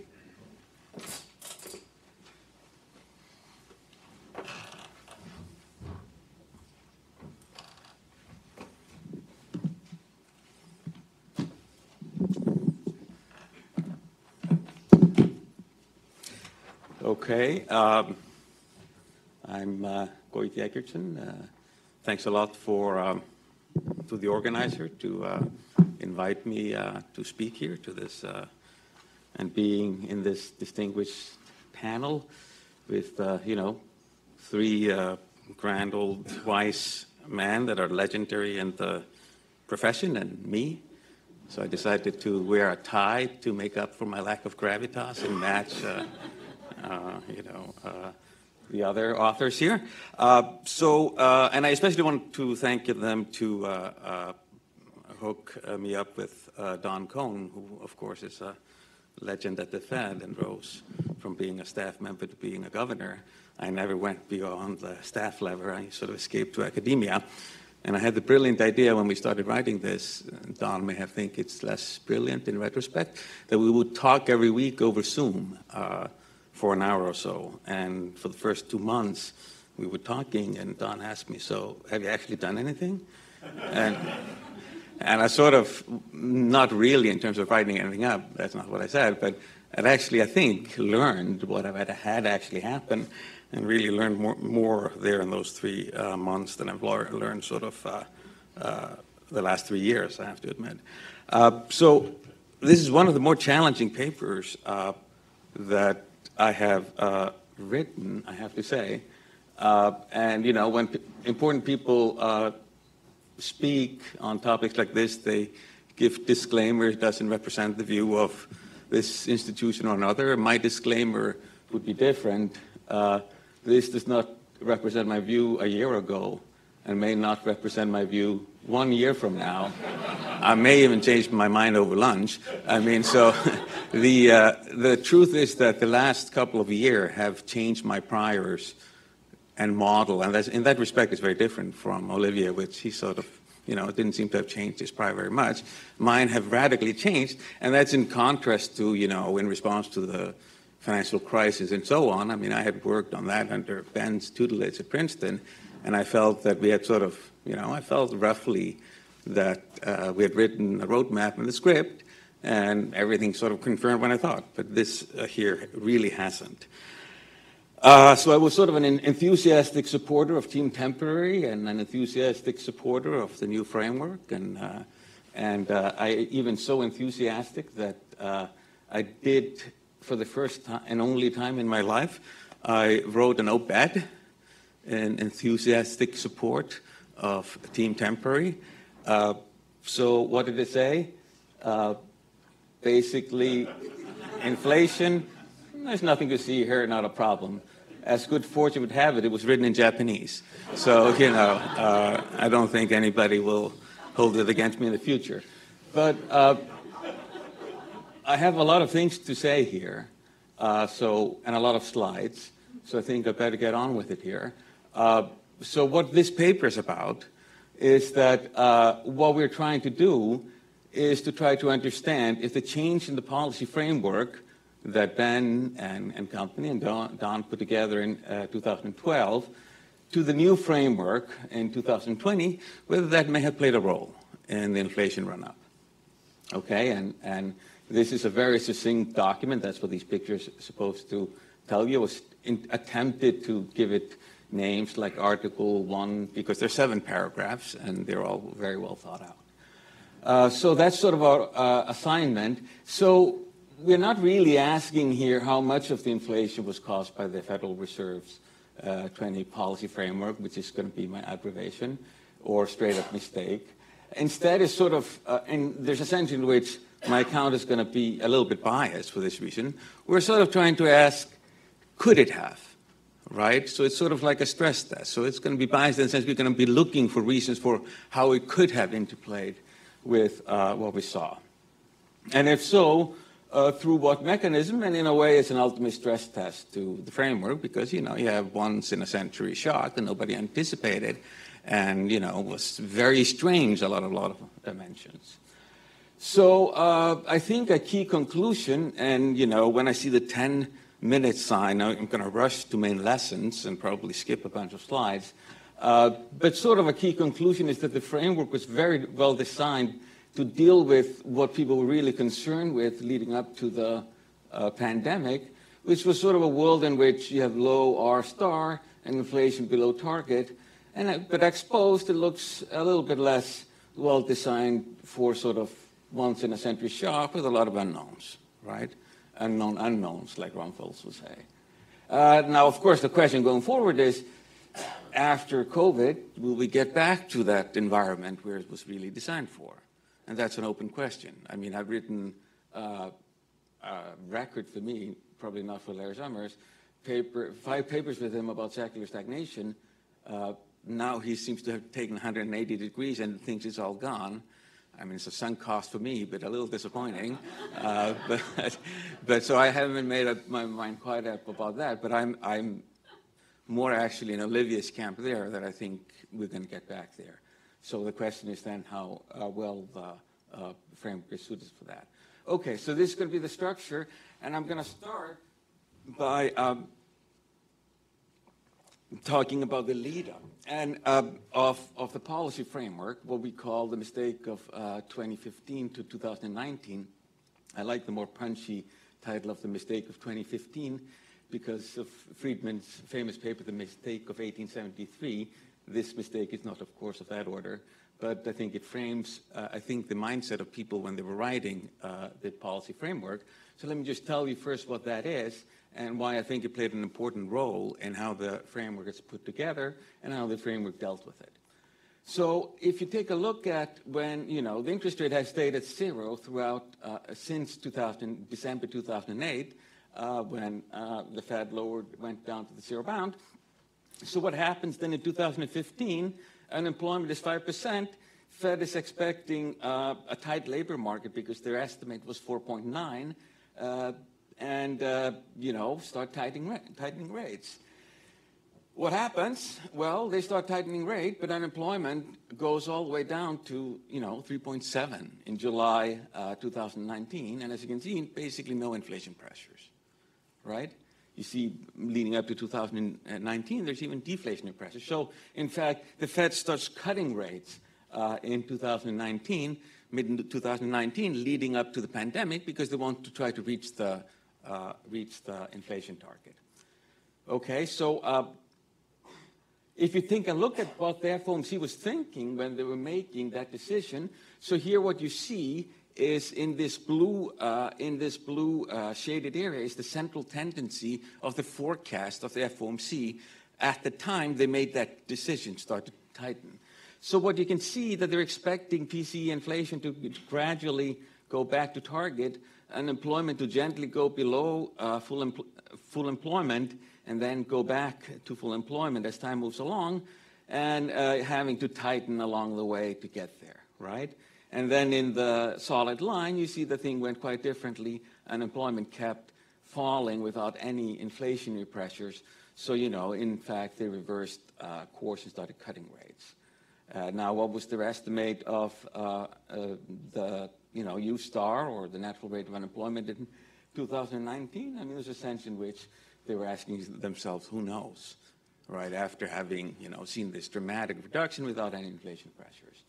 So, okay, so the lesson people took from this was that inflation persistently below targets in 2008, and people were becoming very worried that this would start feeding into expectations and bring down inflation expectation, which is a concern if you think that you're going to be hitting the 0 bound a lot, right? Because that leaves you less room, because inflation expectation is going to drag down the nominal rate. So, and if you then bought into the kind of story many were telling, including me and Summers, that there's a permanently lower natural rate of interest, possibly even negative, this, could be a big issue. So the lesson learned then was U is an imperfect, unemployment is imperfect proxy for max employment. Changes in U has very limited effects on pi, in inflation, the Phillips curve is flat, and there has been a persistent fall in R, and I think that sort of formed the basis of the framework. This is just one example of a Fed policymaker that gave a talk here at Brookings. That's why I sort of put it up here. That sort of summarizes this nicely, saying, sensitivity to price to labor market tightness is very low. Flat Phillips curve has the important advantage we can let the labor market run hot with very little risk to inflation, which has big benefit because you expand employment. And in particular, she suggested that with the new framework, that you would not repeat the kind of mistake made in 2015 had this new framework been in place. They would not have withdrawn our accommodation until they would see clear evidence of unemployment falling wouldn't have led them to trigger. They would have to see clear evidence on the inflation side. So let's see then what they did with the 2020 framework and how that then led them to a forceful implementation in 2020, which I think turned out to be very consequential. So major changes, we go to details in the paper by sort of textual analysis, is that first they define declining R and potential interaction with ELB as the central problem going forward. And this is a very important change that I underappreciated at the time as an enthusiastic supporter of this framework. They really replace from the old framework any deviation that penalized any deviation of employment from maximum with shortfall from maximum employment. So in other words, it became a one-sided objective function. We only care if an unemployment falls below our estimate. If it goes above, fine. Okay, so this was a very important change. They introduced a new tool of average inflation targeting, implying an overshooting if inflation was below target, but they were not specific about time horizon, and it was also asymmetric in that they were only going to compensate for undershooting. And then they sort of, and that's clear when you look at the statement, they literally in Article 2, as I would like to call it, they were listed their objective inflation, employment, and stability of long rates. They literally just moved unemployment first, and it's kind of hard to interpret that in any other way, that was going to become a bigger focus. And then they eliminate all examples in previous framework of how U-star is actually, that is actually estimated and part of the policy decision-making process. Okay, so why would it have prevented the mistake? Well, I just told you, well, you wouldn't be too concerned if unemployment was falling below your estimate. You would wait for inflation to reach its target. Okay, so what did this then mean coming into the pandemic when they just introduced the framework? So what it meant was a forceful, as Powell put it, a forceful implementation of our framework.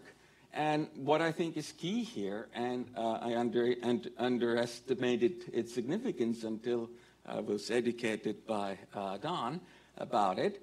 So there's a key statement in September 2020 where the committee says it's going to keep the target range at 0 to 1/4 until maximum unemployment is reached and inflation has risen to 2%, right? And projected to go over it for some time. So it's the and feature that is very interesting there, right? So it seems like a very good solution, but to a wrong problem. It's an excellent solution to the problem faced in 2015, and you can kind of see, if you take a look at what people were expecting when they put this forward guidance in place. Again, this is the central tendency in blue. They were expecting sort of a repeat of 2015, that inflation gently going back to target, unemployment falling, and actually falling faster than inflation would converge to target, and they wouldn't have to raise rate for a very long time. Well, that was an excellent solution to the problem of 2015, but they were faced with a very different one when inflation started picking up before unemployment went down. Okay, so in reality then, what happens is that when they finally tighten in March, unemployment is down to 3.5, basically pre-pandemic levels. Inflation, 7.7 as measured by PCE and 8.5 as measured by CPI, so very different from the scenario they were anticipating when putting in this forward guidance. So, in a sense, a brilliant solution, but wasn't it a brilliant solution to the wrong problem? Because it seemed like there was insufficient attention given to, well, what if inflation were to rise before employment? The "and" stipulation seems to suggest that there was basically no bound on how much you would let inflation rise before you tighten, as long as you didn't think you were at maximum unemployment. So, and I think there's some evidence of this. And one, we talked about the fiscal expansion. If you look at the minutes of FOMC, once that become clear that there's going to be a big fiscal expansion, they basically say the benefit of our outcome-based guidance is we don't need to do anything until these two conditions are satisfied, right? And one thing that I found surprising was that in December 2021, when you have seen pretty substantial rise in inflation, so the statement from 2020 isn't changed until in December 21, and at that point, you know, they kind of just doubled down. We're not going to raise rates until employment reaches maximum, and it is not there yet in 2021. But they predicted it will be satisfied next year.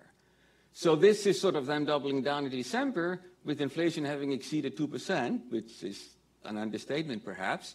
The committee expected it be appropriate to maintain this target until labor market have reached levels consistent with the committee's assessment of maximum employment. So this is the numbers they were looking at: PCE 4.8, unemployment 4.25, primates 70.6. And if you take a look at where they were in March when they raised rates, unemployment and primates population ratio is just basically exactly the same levels as pre-pandemic. So it seems almost like they literally waited to lift until these max employment were exactly hit. And that seems to me a little bit problematic. Now, so I have little time, so I'm not going to bore you very much with these equations because I have little time, except just to say that I think there was the way people were thinking about this was mostly looking at reaction function and simulation them in a model. I think it would have been useful, and I think it is useful for the next framework and analysis, to think about this in terms of objectives of the Fed and the implication of changing that objective.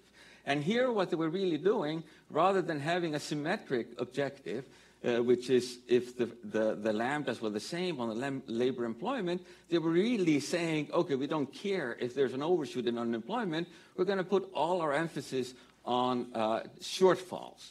So as long as if you have a lag in the way in which policy is set, so you set interest rate, which is IP, before you realize the other variables, it's just the most reduced form simple model you can imagine, what you're going to get is that this is going to be an expression for inflation. What you're going to get there is going to be a bias in inflation. The Fed is going to be less willing to make a policy that risks a shortfall than an overshoot. In equilibrium, that's going to mean that more often than not, you're going to get an overshoot. And here, the formula for inflation overshoot, you see sort of different possible explanations for why there was an overshoot. The most important one that I'm going to emphasize is that the Fed overestimated maximum employment. And here, maybe I'll disagree a little bit with my old advisor and Olivier. The inflation bias is essentially here what I just said.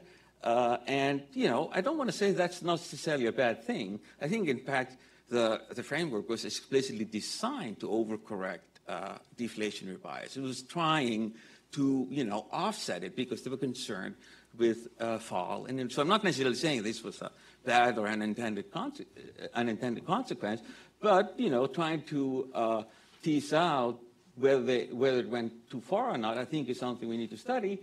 We have in an appendix an example where this could also potentially lead to a perception bias, but I feel that the empirical evidence on that is not very encouraging. Don was very skeptical of this having any relevance whatsoever, so we just put it in an appendix where it's there to die. But, you know, I encourage you to read Appendix B. Okay. So how did it play out? And I'm just going to go very quickly. 5 minutes has not come up yet, has it? Okay. So I'm going to go quickly to this so I can get to lessons learned. Okay, so how did it play out in possible interaction with the framework?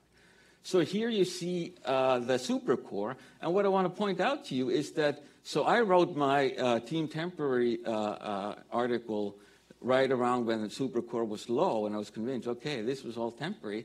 What I find a little bit surprising is that in the fall, when you have supercore that excludes all of these controversial components, is that the Fed was still, not really giving any caveats for inflation overshoot until you reach maximum employment, and not really doing anything until in March there.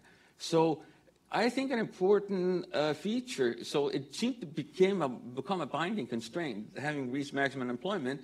So I think it was an important feature in which they overestimated the degree of what was the maximum employment.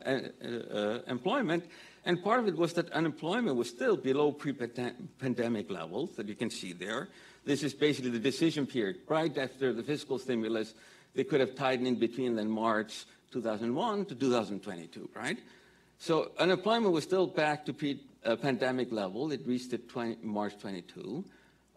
Prime age employment to population had not reached pre-pandemic level until March 22. However, if you looked at things like labor tightness, that was V over U that we discussed. That was at its tightest level since World War II. They're basically, and it reached over 1 in May 21. And there are 5 periods, essential periods, when it is this tight: World War I, World War II, the Korean War, the run-up of the Vietnam War, COVID. So I think, and all 5 episodes were associated with inflation surges. So to me, that suggests that A, this was an important indicator that the labor market was tight. B, and that's where I disagree with my esteemed advisor and his esteemed co-author, that I think it may have been playing a bigger role than they made it out to be. So why was it sending conflicting signal there? I think we agree that there was just change in spending patterns. Why do I disagree with their conclusion? Because if you look at empirical evidence that directly looks at how theta or U over V interacts with inflation, you see that once it crosses 1, there seems to be some change. And this is just the raw data. We have more sophisticated empirical analysis, including using another empirical framework of Blanchard to suggest that there was something going on there as theta goes above 1. And this here is just the raw data from metropolitan areas in the US. And you have the red here denoting post-COVID, and it seems awfully consistent with a nonlinear Phillips curve. Okay, so summary, asymmetric loss function, overestimation of max employment, nonlinearities, inflation. Let's go to the lessons learned. So the first thing I want to point out is that, okay, things may have gone wrong on some dimensions, but let's recognize employment is now back to where it was pre-pandemic. And amazingly, we may argue that some mistakes were made, but, Fed has retained its credibility, and that's to great credit of the leadership in its communication, and whatever fault the new framework may have, this is, I think, a really strong measure of success. But to summarize big themes that we have in the concluding session is that we do think that one-sided employment objective give rise to a host of complications that we still not fully understand. And the AIT was pretty one-sided and vague, and I think people didn't really know how much inflation would be permitted. The second big theme was that forward guidance issued under the new framework really amplified the inflationary bias already implicit. And I think that was an ingenious solution to the 2015, but a lot more problematic when inflation overshoots target before you're sure about the employment situation, which is very difficult to assess, especially in this period. It was less suitable for an inflation overshoot than the other way around. Required reading employment when it was very hard to judge. For the framework, the next framework, I think, should be tested against considerably more and different stress scenarios. Our sort of, and I will emphasize tentative, conclusion is that on balance, the complication created by the asymmetries probably creates more problem than it solves. So, you know, the penalty would be small if the Phillips curve is flat, but if there's nonlinearity, there may be some significant problems associated with it, and the cost non-trivial. Having a better understanding of how the forward guidance discipline the policy framework should be part of the discussion. And the asymmetry put extra pressure on judging maximum unemployment, which is inherently a pretty difficult task. Lessons for forward guidance, and then I'm going to end. So it is a very valuable tool, and conditional-based forward guidance is certainly a lot better than calendar-based. So in that respect, I think it was a good element of the forward guidance. But I think it was not well designed if inflation moved ahead of unemployment, and I think that was a problem.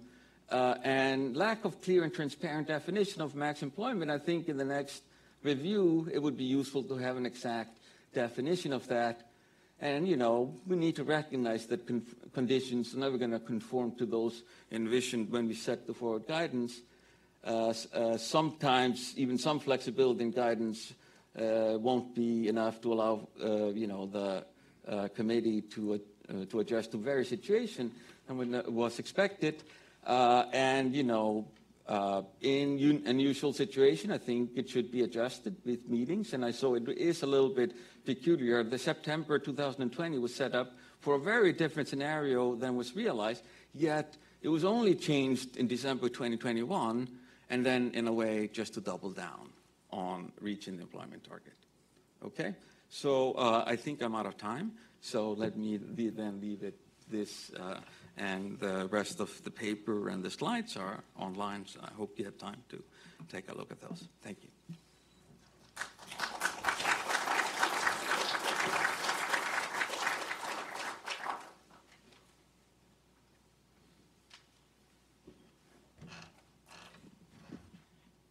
So I just click forward and, okay. There we go. Well, thanks to the Hutchins Center for inviting me to join you today in this important discussion. I think it's great that Brookings is kicking off the Fed's next framework season with these two important papers. And Egerton and Cohn, I'm going to call it the EK paper, assesses the contribution of the 2020 framework to the surge in inflation. We've gotten a good summary, a quite complete summary, and my comments aren't going to focus on everything in the paper, but on a few topics that I thought were important to raise. But the overall paper is well worth reading, and I hope we'll discuss more in the later discussions about the recommendations that were just reviewed, because they really make a valuable contribution. So stock-taking exercises or postmortems are important. That's what really this is all about. There was a research conference that we held at the Chicago Fed in 2019 as part of the framework review that included a postmortem stock-taking exercise by Everly, Stock, and Wright. And that exercise was not about understanding the causes of the global financial crisis, but about the effectiveness of the Fed's policy in promoting the economic expansion that began in 2009. I think there's a higher hurdle this time in the stock-taking exercise because we need to assess both cause and effect. How much did the new framework contribute? What about that forward guidance, which was really the implementing language for the framework? What about the view on the evolution of the pandemic and the extent to which factors boosting inflation were transitory, supply-related, would resolve over 2021, or the underestimation of the strength of the labor market? And you throw all of these in the pot together, and it's a little bit hard to sort out. I personally think the authors weigh a little too heavily on the actual 2020 framework document itself, rather than a lot of these other factors, although they do bring them in over the course of the paper. The 2019 stock taking applied to the Fed's actions from 2009. And the authors at that time used the Fed's 2012 framework to go back and evaluate actions taken as of 2009. And this was appropriate because the 2012 framework was an articulation and clarification of the strategy the Fed had been following for some time. And similarly, the 2020 framework articulated an approach to policy that was evolving, but which began to play an important role in decision-making in the 2010s with respect to the thinking about both dual mandate goals. And I'll come back to this a bit more later. So mindset is important. EK tell us that. And the Eberle, Stock, and Wright analysis affected the Fed's thinking on the eve of the pandemic. We can see that stock taking concluded that the forward guidance and LSAP tools had played an important role in speeding the economic recovery, but could have been even more helpful if they'd been rolled out sooner and more forcefully. And that's something the Fed took very much on board in its pandemic response in March 2020. The Eberle, Stock, and Wright analysis is consistent with Egerton and Cohn's view about regret about the decision to lift off in 2015. The unemployment rate could have been reduced further with negligible effect on inflation if the Fed had waited, and Egerton and Cohn see that as a formative experience for the Fed. So Egerton and Cohn describe the mindset that surrounded the 2020 framework review, the lower neutral rate, implying a greater likelihood that policy rates would hit the effective lower bound and attendant risks associated with associated trips to the ELB for achievement of the dual mandate goals. A potential downward spiral as underachievement of the inflation goal lowers inflation expectation and further reduces the Fed's policy space. And there were significant important research contributions from inside and outside the Fed. The authors give us a nice review of the issue and associated findings. And I agree with them that this mindset about the most important problem facing policymakers dominated thinking coming into the framework review in 2019. And indeed, in the new framework statement, the framework statement retained the original first paragraph, but highlighted this issue in a new second paragraph. But what that meant was that the new framework was very specific to a particular problem. It wasn't a broad articulation of goals and principles as the 2012 framework statement had been, but it had narrowed the focus to a particular, very significant pressing issue. And Egerton and Cohn criticized the narrowness of the framework because it left undefined how the Fed would behave in the event of inflation surge, which, as likely as it seemed at the time, is what actually occurred. So I agree with their recommendation that the next policy framework should be robust to a broad range of possibilities. But they used the term scenarios and stress tests, and I wasn't sure exactly what they were advocating. It sounded more like a framework manual, maybe, than a broad statement of principles, as the two prior framework statements have been. But in any event, a framework statement of goals and principles, whether broad or narrow, needs other communications that spell out the tactics, and this brings us to the forward guidance. And forward guidance in 2012, forward guidance in 2020 were part of implementing a framework. The December 2012 conditional forward guidance around the policy rate and around asset purchases included full-throated escape clauses in the event of inflation surge. But the forward guidance in September and December 2020 was very muscular and didn't possess similar escape hatches.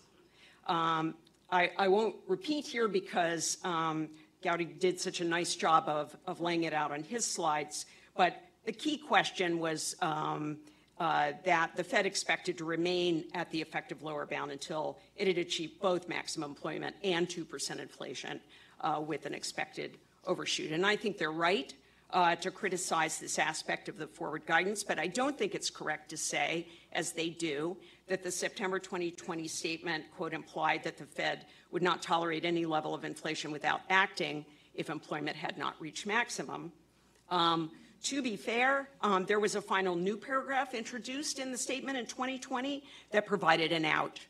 That paragraph said the committee could, quote, adjust the stance of monetary policy as appropriate if risks emerge that could impede the attainment of the committee's goals.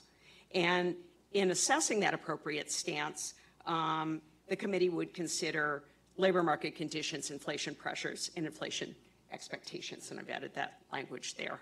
So should the escape clause have been in the conditional forward guidance as it was back in 2020, I think that would have been clearer and more explicit, but it's not correct to say that the FOMC had completely tied its hands. So Eckerson and Cohn also point out that the committee could simply have adjusted the forward guidance at any of its meetings, and I agree it's not clear why the FOMC waited so long to make meaningful language adjustments. You have the language not really being adjusted.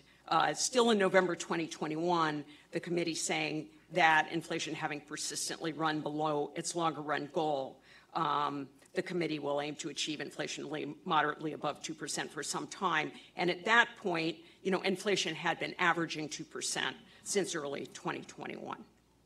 So the language adjustment didn't really occur until the December 2021 meeting. I'm in complete agreement with them on this point. And now let me turn to some other changes in the 2020 framework on the maximum employment side of the mandate. And here's where I have a good bit of disagreement with their interpretation.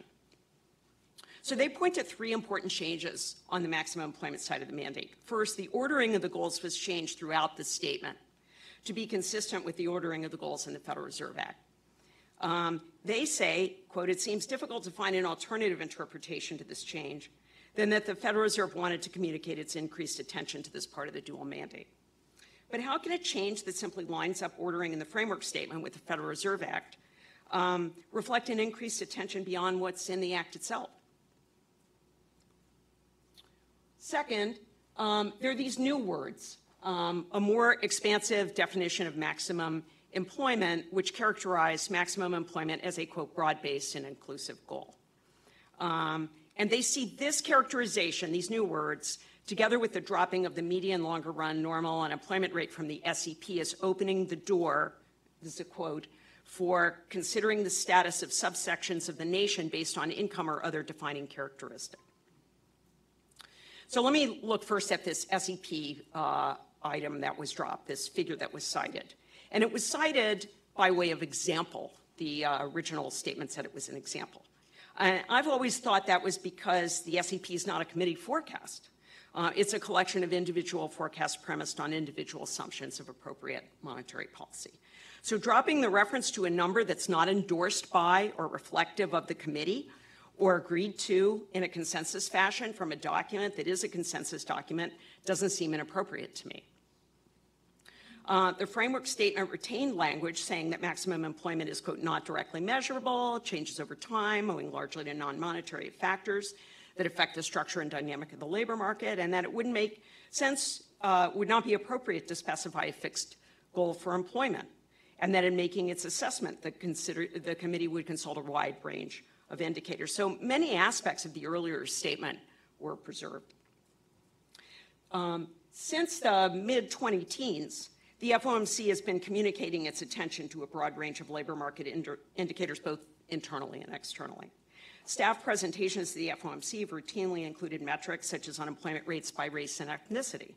In June 2016, the NPR included a box examining whether gains from the post-GFC expansion had been widely shared.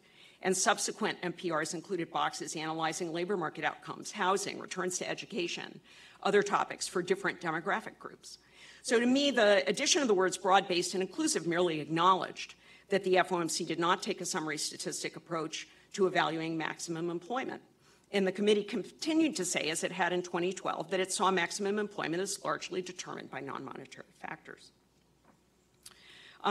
Further, they note that some policymakers had highlighted the potential gains for some groups due to the new framework.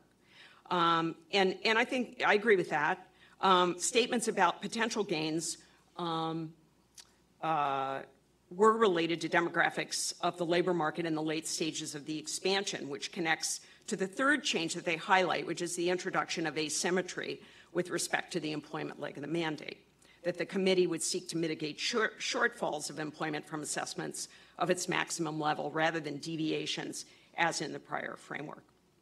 So thus the Fed would ignore overshoots of employment, which it saw as having little implication for inflation given the flatness of the Phillips curve. And they use a simple model to illustrate that this asymmetry leads to an expansionary bias in policy and generates an inflation bias. And as they note, if the Phillips curve's flat, the size of the inflation bias could be quantitatively trivial, but the gains in employment could be large. In June 2016, the Teal Book document circulated to policymakers ahead of each FOMC meeting began including a new loss function in its optimal control simulations. And that loss function assigned a zero weight to unemployment outcomes below the natural rate. So that loss function placed an asymmetric weight on the unemployment gap. And these simulations are available on the Fed's website and Teal Book materials from June 2016 onward and available through the end of 2017. The Teal Book said, quote, policymakers choose this relatively low path for the policy rate because the desire to raise inflation to 2% is not tempered by any aversion to the undershooting of the natural rate that helps achieve this outcome. Tighter labor market causes inflation to reach 2% more quickly than in the case of equal weights. Thus, this asymmetric loss function was recognized as having an inflation bias in the Teal Book, one helpful for meeting the 2% inflation goal and was not motivated by a singular desire to boost employment or help disadvantaged groups. I'm close in time, right? So I need to I'm out of time. Okay, so let me give one final comment because I have to skip. And that's on whether the 2020 framework provided the death knell for preemptive policy action. I saw the framework very much as downgrading estimates of U-star in the policy-making process, but I didn't see it as throwing preemptive policy away the way Egerton and Cohn do. The statement continues to say, the framework statement, that the committee's policy decisions reflect its medium-term outlook in addition to its longer-run goals and assessments of the balance of risk.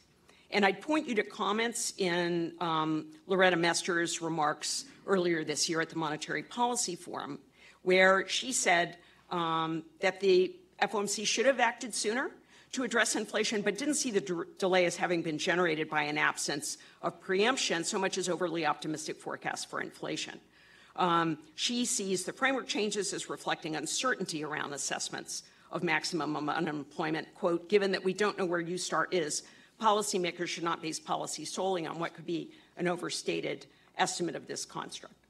So to conclude, because I know I'm out of time and we've left the discussion of tapering of asset purchases for later, I really enjoyed reading this paper, and thanks for giving me the opportunity to discuss it.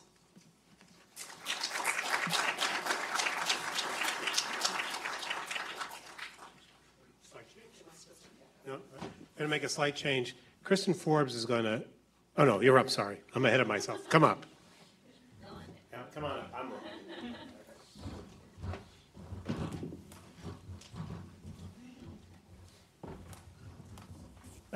Well, thank you both.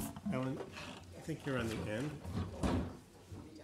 Well, that's what, I'm just following directions. Not very well, obviously, but.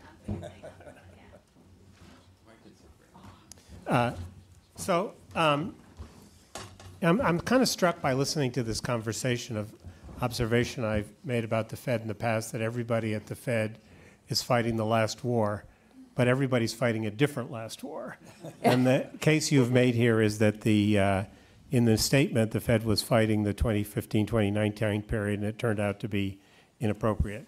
Don, I want to ask you about a couple things that have come up in the conversation and pick up also on something that Ellen said at the end.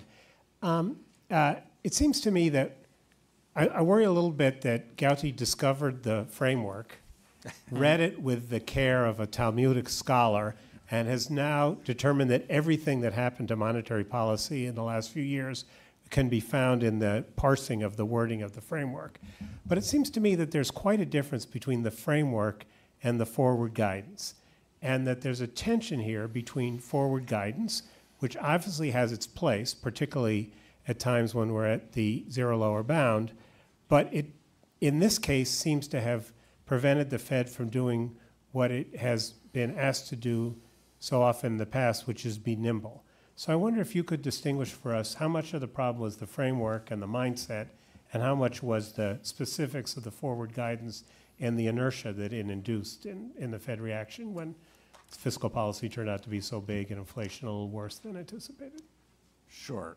So I think the forward guidance, at least importantly, grew out of the framework. And Gowdy put up the quote from Jay Powell, which said the forward guidance was a forceful implementation of the framework. Now, it is true that the forward guidance went way beyond the framework. So in the framework, there's the asymmetry, the labor market asymmetry, but it doesn't imply that policy should be that the nominal rate should be zero up until the time you get to full employment.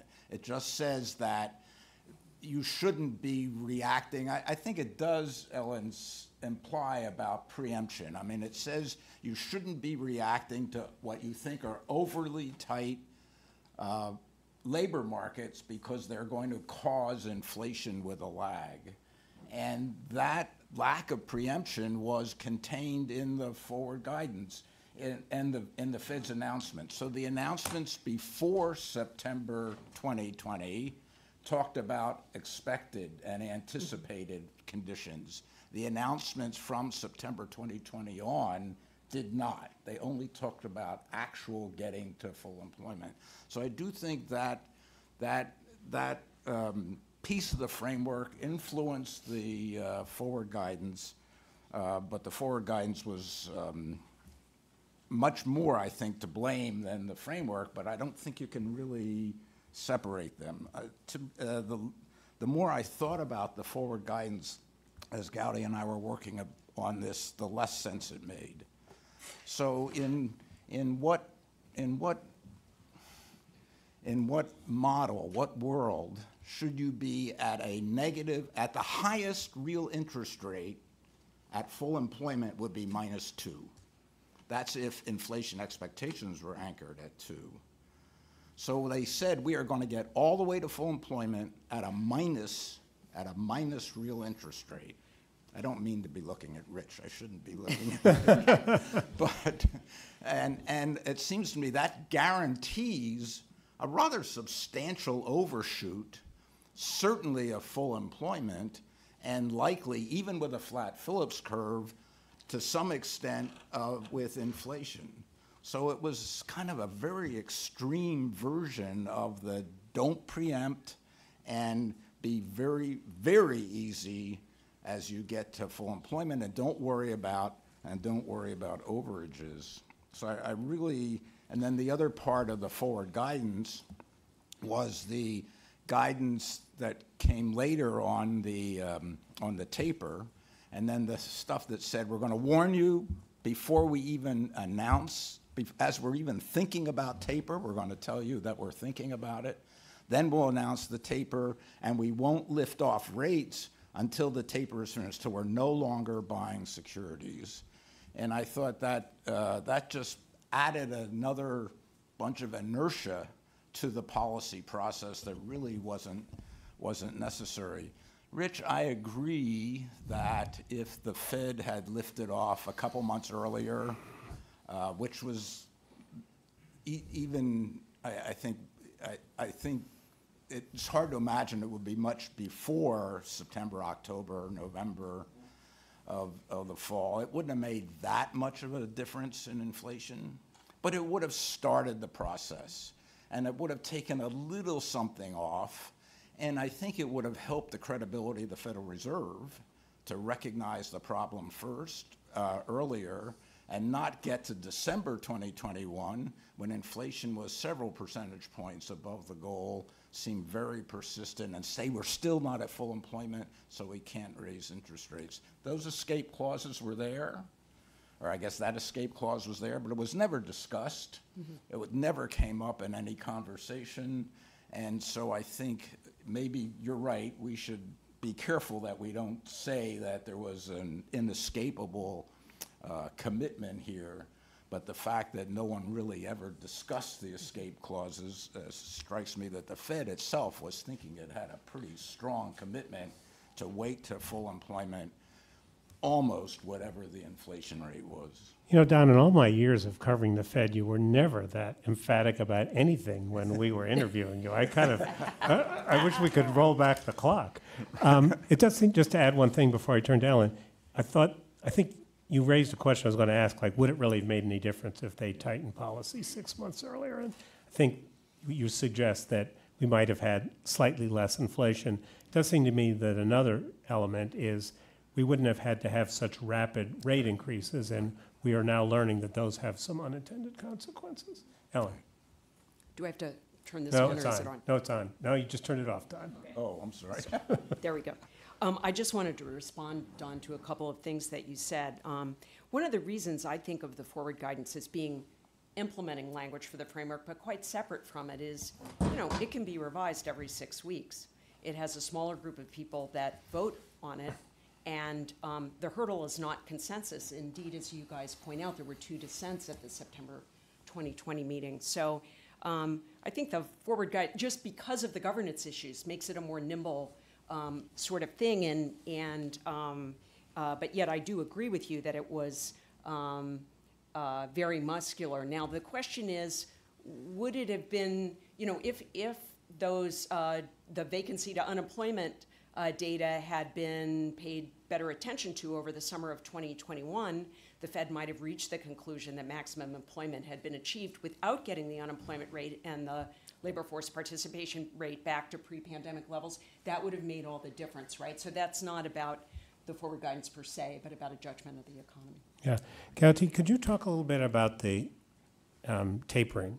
So Jay Powell's view was that it doesn't make sense to be buying bonds while you're raising interest rates, because it's like stepping on the brake and the gas at the same time, although I believe the Bank of England actually did that. And you argue that they needn't have waited to end the asset purchases before raising rates. Could you walk us through the argument there and why you think they had the wrong sequencing, or they thought they had to have a sequencing? Yeah, so one of the things that I didn't have time to talk about was the additional, and we talk about in the paper, was the additional inertia that was created by the quantitative easing measures. And then the Fed sort of said that A, they would give very long warning for when they would start, and B, they wouldn't start raising rates until that was completed. The argument being that, the asset purchases were stimulative while the interest rate were restrictive. I suppose I don't see any inconsistency in, slow and orderly, resolution of the asset purchases, whose impact is mostly at the time they are announced, and to my view has a lot to do with smoothing market functioning, and then at the same time start raising rate, like indeed the Bank of England did. So I think they created an unnecessary barrier there that may have played some role in the delay, although I don't know how much. Just want to respond very quickly to a couple of other issues, right? So like you correctly say, what we are doing in this paper is like a Talmud scholar looking at could the new framework had played a role. It's really not a sober assessment of how much role it played. I view it more as, I thought my home assignment was sort of being the devil's advocate here and asking the question, could it have? And then through what mechanism? And that's sort of what we're trying to spell out here. If I would have been asked the question, which was more Blanchard and Bernanke's, trying to explain the sure through different mechanisms, I think I would have written a very different paper. Instead, this was focusing on that element, could it, right? And then how?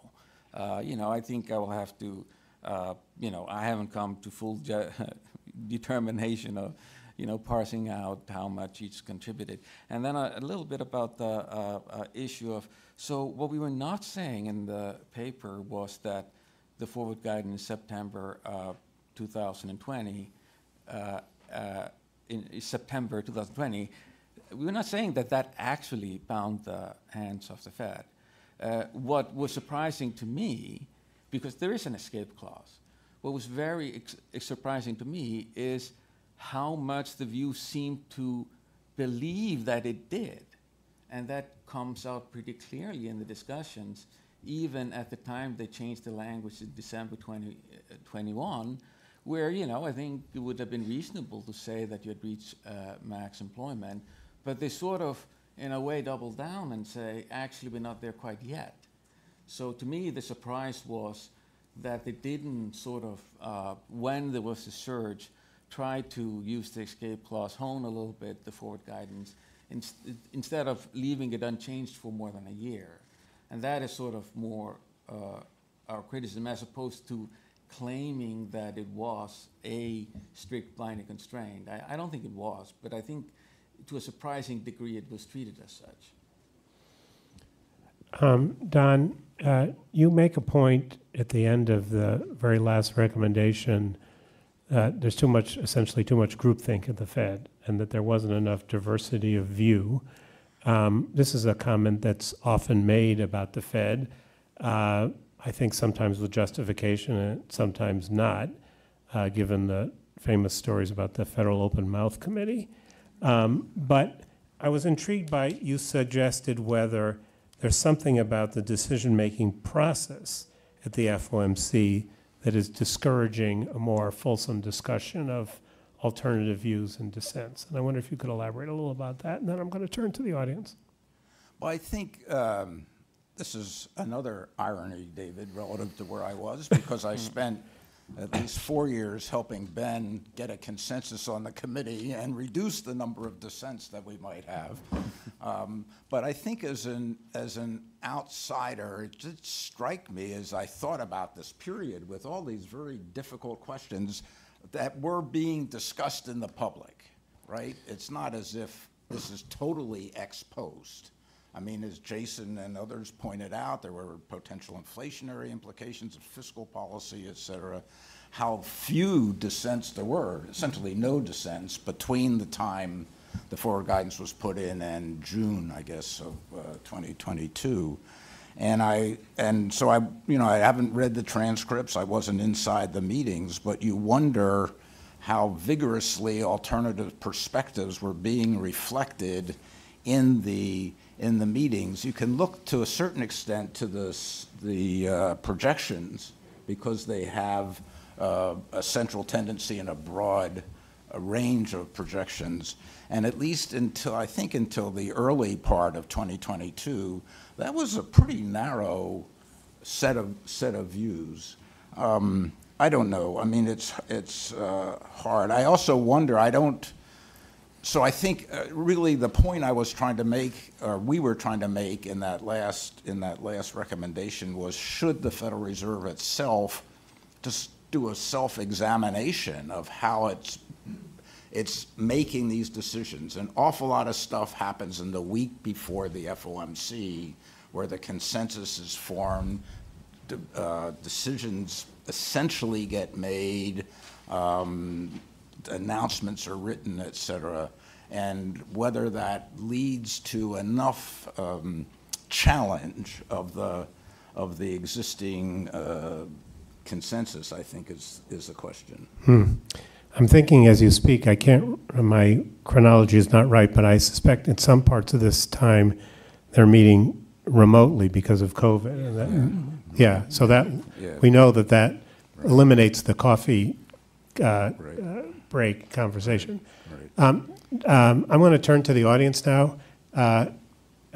Jason and Steve Leisman and Mike Kelly and David Wilcox. So that should bring us home. Let me take 2 questions at a time, and then we'll do it. My question is, what do you think of this comment? I understand fiscal policy trying to learn from the mistakes of the past. 2009 through 12 was way too small, and fiscal policy was compensating for that in the other direction. I think they overcompensated for it. I never understood at the time, and I don't understand in retrospect, why people thought monetary policy made much of a mistake at all from 2005 through 2019. I think there was too much self-flagellation around that. The inflation rate was sort of 1.7, 1.8. It's 20 to 30 basis points off. I'm willing to stipulate that if the Fed gets inflation to 2.2, there won't be a person in the country saying that that's above their target. They'll say 2.2 is 2. So looking back on it, you know, why should we think the Fed got anything lower than maybe an A- before all the inflation of recent decades in grades for its performance from 25 to 2019? And there was sort of no mistake to really learn from there. Steve Leisman. Steve, can you stand up so the mic can find you? Thanks, and thanks for putting together this conference. A couple of things. I don't remember reporting on the Fed and thinking they are or are not following the statement, the long-run policy statement. So I just wonder if you guys have thought about how influential it really was in making a policy. And then just one other thing. How do you factor in sort of, I guess the best way to put it is facts on the ground rather than the kind of theoretical framework, which is, if you remember, in September 21, the chair was waiting for the benefits to run out, thinking that would result in an influx of workers to the workforce. How does that factor in? And then again in December 2021, there was the Omicron wave, which, I don't know, maybe helps explain the failure of the Fed to pivot. I don't know, I'm maybe as confounded as you are about that, but there were those two things that seem to be kind of outside the framework that you're looking at. Thanks. Right. I mean, your point you raised, Steve, is that, and I think Loretta Mester made it, maybe it's just a bad forecast and we're overemphasizing it. Does someone want to take Jason's question about, was there a mistake in 2015 to 19 that needed to be fixed? I mean, I thought it was very reasonable at the time to be concerned about continuous decline in our star.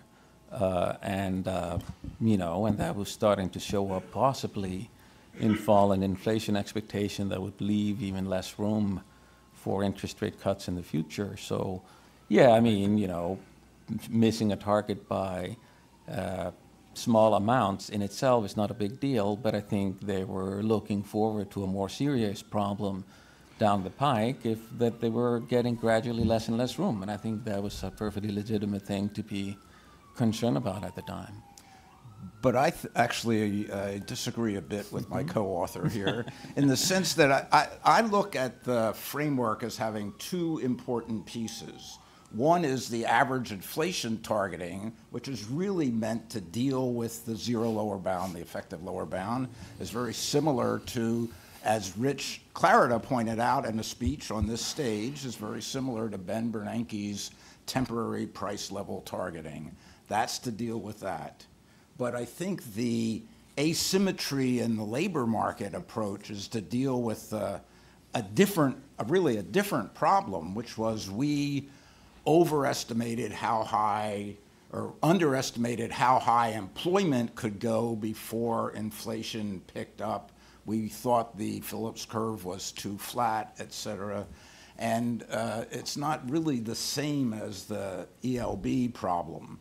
And there, I think, and our conclusion was we really need to go back and rethink that piece of the asymmetry. Is that necessary to address the issues we might be facing, or the costs of that asymmetry bet more than the benefits might have been? I think the flat Phillips curve, and Jason has pointed this out in writing, is a two-edged sword, because if you go past, and inflation, if the Phillips curve is very flat, you go past full employment and inflation only begins to pick up a little bit, you've got a long way to go back in order to get inflation back to your 2% target.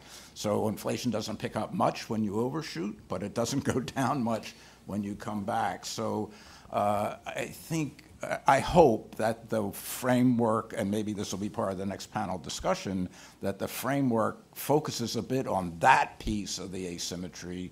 Is it really, even if we return to a low R-star, low inflation world, is that piece of the asymmetry still necessary to get the benefits? I agree there are benefits from running a hot labor market, But there may be other ways of getting those benefits. So I just think it needs a careful And I think that, examination. Ellen, correct me if I'm wrong, when I went to some of those Fed Listen events, and I had the feeling that policymakers really did think, Jason, that they could have had a better employment picture if they hadn't been so tight-fisted.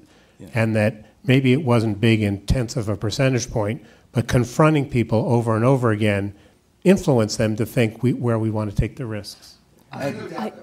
Yeah. Yeah. Right.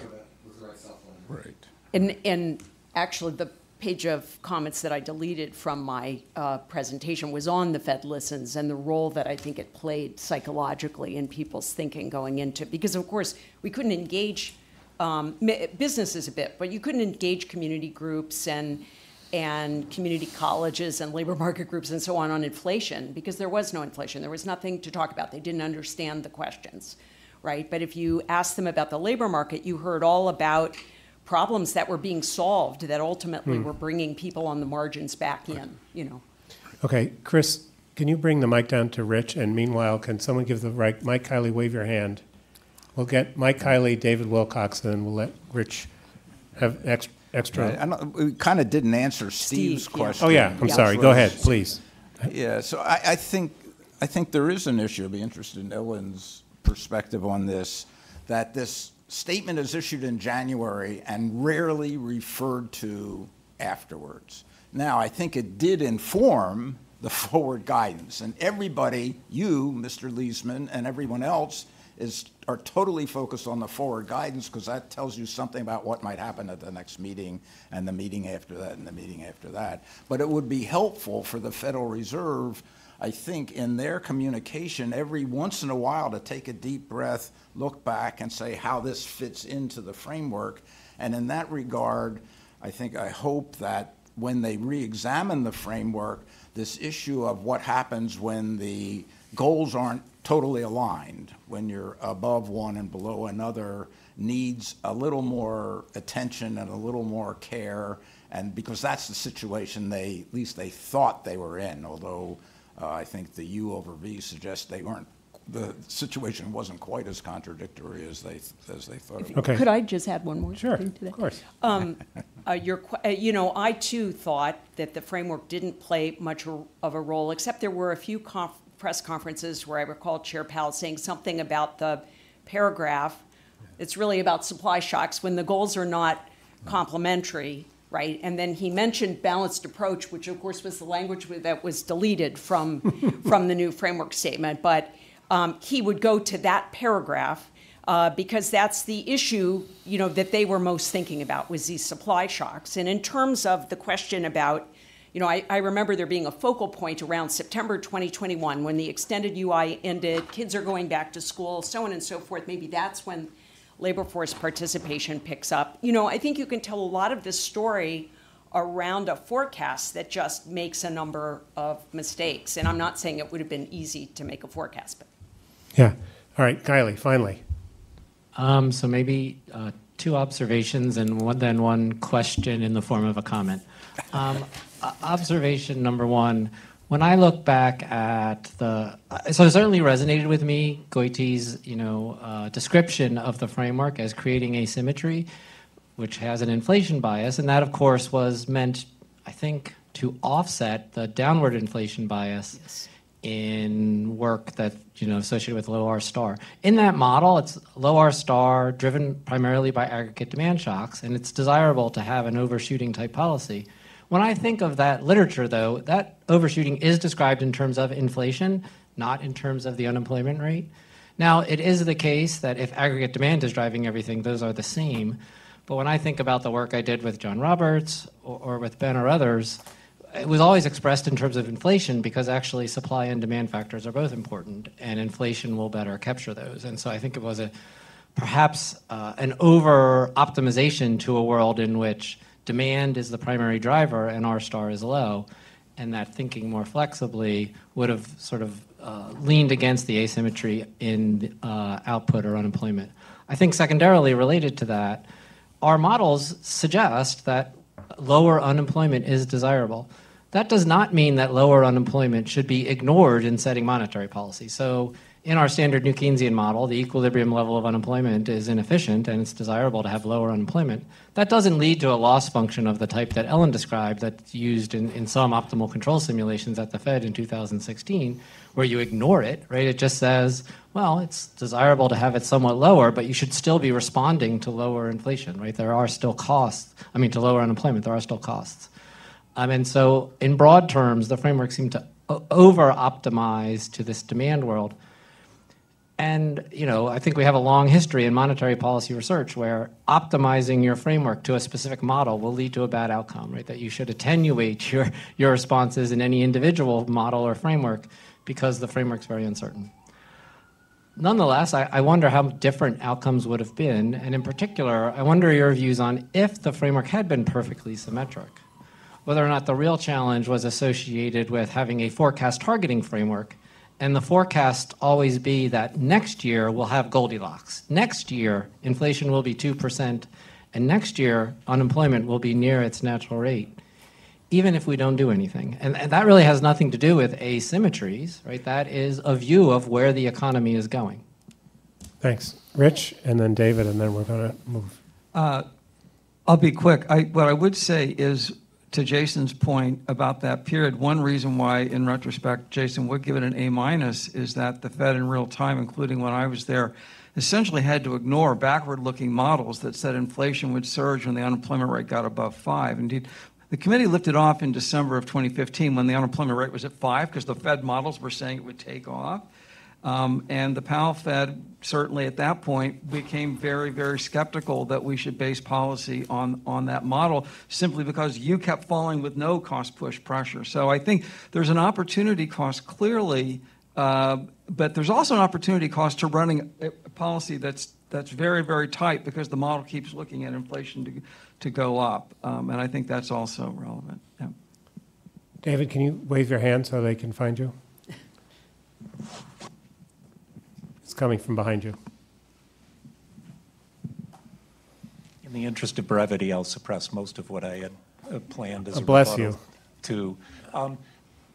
Listening to the discussion, it seems to me that one factor that has been greatly understated is the profound uncertainty that policymakers and, frankly, staff forecasters face in the moment. And I think there's a tremendous risk of overlearning the lessons of the last 3 years, because the last time we had a shock of this nature was, as best as I can tell, approximately the influenza of 1919, 18 and 19.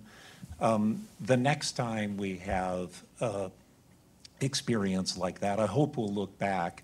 I think there are important lessons to learn, but my guess is that the primary danger we face today is overlearning the lesson of a highly atypical shock and forgetting that, at least, or underappreciating that, in my view, I think we're headed back to the environment of the 2010s, where the primary challenge is indeed a low R-star and the risk of sinking into a morass of inflation expectations that are eroding and monetary policy becoming increasingly incapable of combating that. I agree, and I think the other thing I should have mentioned earlier is that this is an interim assessment, and if we get through this period in the next 2 years with a soft or softish landing, we may decide that we took a risk and it was worth taking and it wasn't such a bad outcome. And we won't know that for a few years. And history will judge this a lot more on things that have yet to happen. So with that, please join me in thanking the panel. And then we're going to make a slight change in the program. Before we move to the full panel on what should be in the next framework review, Kristen Forbes from MIT, a former member of the Bank of England Monetary Policy Committee and an all-around good person, has some slides, and she's going to share them, and then I'm going to bring up the whole panel. So, Kristen.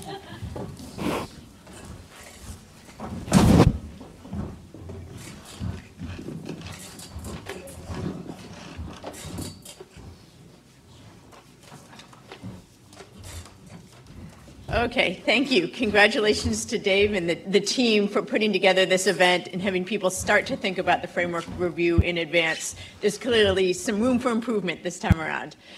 So Dave has asked me to talk about what should be on the agenda for the framework review. What should we think about? But to do that, I think I need to first take a step back and say, what has changed? Why should we be thinking about changes to the framework review? And I want to highlight three sets of changes. The role of global shocks, high inflation in the Phillips curve, and where policy rates are now. Many of these are obvious, but I think it's just, and many of them have been talked about already this morning, but it's worth just running through quickly because the world today does look quite different than it did in 2019, 2020 when the framework review was happening. And it's these changes which are the main reason we are talking about changing, rethinking some of the framework. And then I'll end with what's next for the framework review. Okay, so first, what's changed in the global environment? Let me start with the role of global shocks. As usual at a Fed conference, we don't talk much about what's going on in the rest of the global economy. Richard, thank you for bringing that in. The key point I want to make is that global shocks are increasingly important in driving headline inflation, CPI inflation. This is an update of a graph I actually presented here, before COVID, when I did a Brookings paper on the role of globalization in affecting inflation. And the main takeaway from a typical Brookings paper, about 80 pages, but it can be quickly summarized in this, is that global shocks are increasingly driving CPI inflation. This is the first principal component of CPI inflation in red. It shows that CPI inflation around the world is increasingly driven by shocks like oil shocks, commodity shocks, global supply chain issues, global slack. So that is, but also important is core inflation, wage inflation is affected a bit more by global shocks, but not much more. Core inflation, wage inflation is still largely a domestic process. And that agrees with the results in the paper by Ben and Olivier. And here's just the graphs that they showed us. If you look at what drives CPI inflation over the past couple of years, global shocks, food and energy shocks were a key driver. But when you look at wage inflation, the global shocks have been played a much more minor role. So I think that's important for a couple of reasons as we think about a framework. The first key takeaway from this is that in any point in time, in any year, it's going to be really hard to hit a CPI inflation target. And even core can bounce around some because of these global shocks. So trying to set a mandate where you're supposed to hit a target, in a specific target in any given month, is just asking too much. You don't want monetary policy to go up and down to try to hit that specific target in any given period when these global forces are going to drive inflation away from a target, and by large amounts. At least the U.S. has a big advantage over most other countries where the target is core inflation, so you get away from some of this. But I think there should still be some more flexibility because these global shocks do matter so much. Also, one reason why you might say we don't need to worry so much about the global shocks if they do largely fade and pass away, is because inflation expectations have remained anchored, as again we saw in the first paper. So there hasn't been much pass-through of this period of sustained high inflation on wage setting. But I'm not sure we can claim victory on that quite yet. The verdict is still out. I'd love to see this updated in a couple of years for the U.S. And also important in other countries, it's not clear inflation expectations have been as well anchored. The UK is a prime example where we've seen high inflation, largely driven initially by external shocks. It has passed through into the wage and price setting process to a larger degree. It does seem to have unanchored inflation expectations during a period when the Bank of England was raising rates at a slower pace. So I don't think we can claim victory here. Even if the global shocks are usually more transitory effects on headline inflation, they still can pass through. Okay, second change in the global environment, in the macro environment, other than an increased role of global shocks, is that inflation is back. This just shows the share of countries that have inflation too hot, just about right, or too cold. This is a set of advanced economies, independent central banks, inflation targeting, et cetera. We all know inflation has been too high in most countries around the world. But it's important to note that the period when this framework was done was that period where there was a lot of green and blue, when inflation was too low. I don't think anyone working on the framework then foresaw how quickly inflation could come back and be high. So it just was not dealing with a world where inflation is very high was not central, and that's why it was easier to write an asymmetric framework because high inflation just was not seen as a major risk. It's back. Related to that, we had a lot of talk today about the Phillips curve. Is the Phillips curve alive? Is it flat? Is it steep? I will skip some of that discussion, but I just want to make a couple important points about the Phillips curve. On the left is the original Phillips curve as Phillips drew it for the U.S. What's important from this is it is not a straight line. It is nonlinear. It is a curve. Somehow we seem to have forgotten that in much of the discussion that especially preceded 2020. When unemployment is higher and unemployment falls, or when unemployment is above NAIRU and unemployment falls, there's not much effect on wages.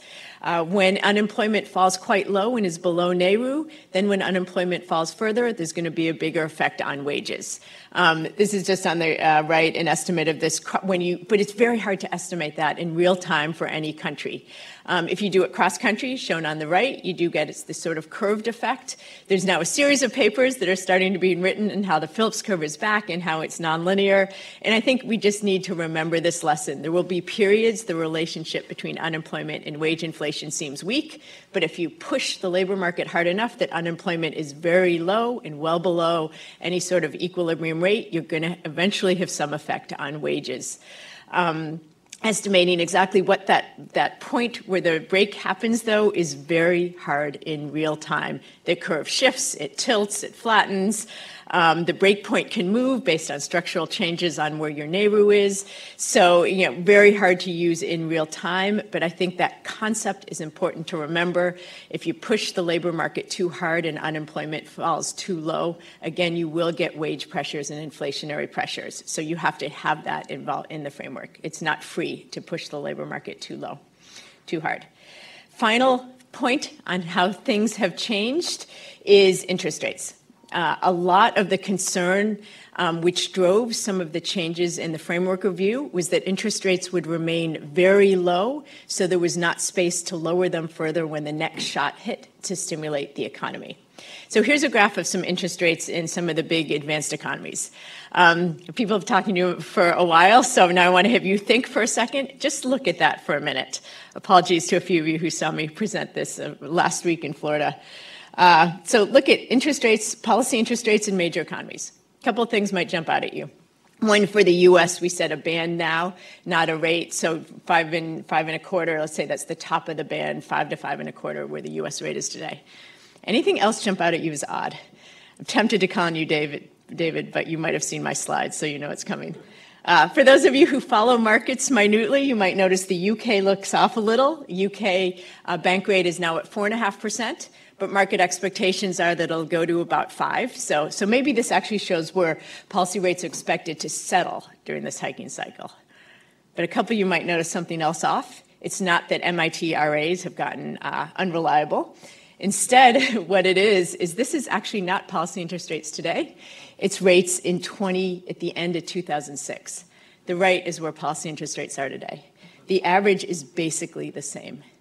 And I think this is just I picked the year on purpose, obviously. But look at how similar these rates are. U.S. basically the same. UK is expected to go where it was in 2006. Many of the others basically the same. I think this is just a reminder. We spent a lot of the framework review was on the period that was from the 2010s. We thought the world was different. Rates would be lower, inflation lower, less concerned about a Phillips curve. But the world today might actually be just more of a return to a more normal world of the 1990s, 2000s. We don't know. We don't know what world we're going back to. We could be going back to a world of the 2010s where these interest rates get low again, inflation is low again, or we might just be back to a world as pre-2010. And that requires a different framework. So that's the key sort of takeaways I thought about this in aligns with the second paper by Gauti and Don, is we need a framework that will fit these different environments. We don't know where the world is going. We don't know if inflation will be a big problem in the future. We don't know where policy interest rates will settle. We need a framework that is nimble enough for all of those. So what's that mean concretely? First, and I'll focus the changes on how these relate to some of these changes in the macro environment. Global shocks are going to continue to be important in driving headline inflation, potentially core inflation, and potentially risks of feeding through into the wage and price setting process. So it's just going to be hard to meet any 2% goal in any month. These global shocks matter. They're big. They're not going away. So I think on the table should be the consideration of a more flexible numeric target, not having to hit 2%. As Jason had just said, maybe we shouldn't have done so much hand-wringing about being at 1.8%. That shouldn't be a failure. That doesn't sound so bad given the role of these big global shocks. So maybe we should have a band, 1.5% to 2.5%, and not, again, have to feel like you have to go to extraordinary measures because you're off by a bit, given the role of global shocks. Maybe we should shift to a model something like the Bank of England does, where you aren't aiming to hit a target in any given month, but you are adjusting policy interest rates to have inflation go to a 2% in 2 years' time. So you let the global shocks fade, and your goal is to hit that target in a certain window and not in any given month. In the same vein, I think it's very important to, now that we are in a world of higher inflation, rely less on forward guidance, maintain more flexibility. I think this was a mistake as we emerged from COVID of the Fed tying its hands with its guidance, with its commitment about what it would take before it started to tighten monetary policy, and also tying its hands through its QE program by being so hesitant to talking about tapering and then talk about tapering and finally tapering, that made it harder for them to adjust rates in a more timely fashion. So beware of any of these sorts of policies that make you lose your guidance. You need, or lose your flexibility. You need to be nimble, to use Dave's words. In terms of the changes where we are now in a world of higher inflation, where the Phillips curve is alive, or at least on the steeper part of it, I think we do need to bring back a focus on the risks around inflation to the framework of view, back to a more symmetric framework, echoing the comments we just had in the last paper, allowing the Fed to be able to adjust rates preemptively to labor market deviations in both directions. The asymmetry made sense if you thought we would always be in a world of the 2010s of low inflation, flat part of the Phillips curve, but we're not. We need to bring the symmetry back. And then the final key consideration is with policy rates now well above the effective lower bounds, I think there's less concern about limited policy space. Again, I don't know where rates will settle. I think they'll probably come down, but probably not as low as they were before COVID hit. And this is where I think this would be a good opportunity to clarify the framework for other monetary policy tools. We've actually talked quite little about this whole new set of tools, which are now a standard part of the toolkit. And in particular, talking about when you use asset purchases, talk about limiting asset purchases so they're easier to get out of when it's time to end an asset purchase program, so it won't then take longer to adjust policy rates. And also something which I can't believe we've avoided most of the day, some discussion of how you use asset purchases for financial stability concerns if you may be adjusting interest rates in a different direction. For example, the dilemma the Bank of England was in October with the LDI crisis, when they wanted to tighten monetary policy because inflation was still too high, but yet they had to buy assets for financial stability issues. I think it would be useful to clarify in advance ways that can be done, a separate facility, a separate name, so it's clear you're not doing QE while you're raising interest rates. You're doing asset purchases for financial stability reasons, shorter term, limited duration, you unwind them quickly like the Bank of England did. Clarifying that in advance would be helpful. It's part of the framework review. So finally, I think those are some of my suggestions, at least to get the conversation going on what should be looked at in the framework review. I think what's also important, though, is what is not up there. One thing that is not up there is going back to more formal rules. That was at a Fed conference in in Florida last week, and there was a push for sort of more Taylor rules, more formal rules. I don't think that makes sense, especially given all these structural changes. Also, what I did not put up there was shifting to a higher inflation target. I'm also surprised we have not had that discussion yet. Probably we will on the next panel, but I'll leave that discussion for the next panel. Thank you.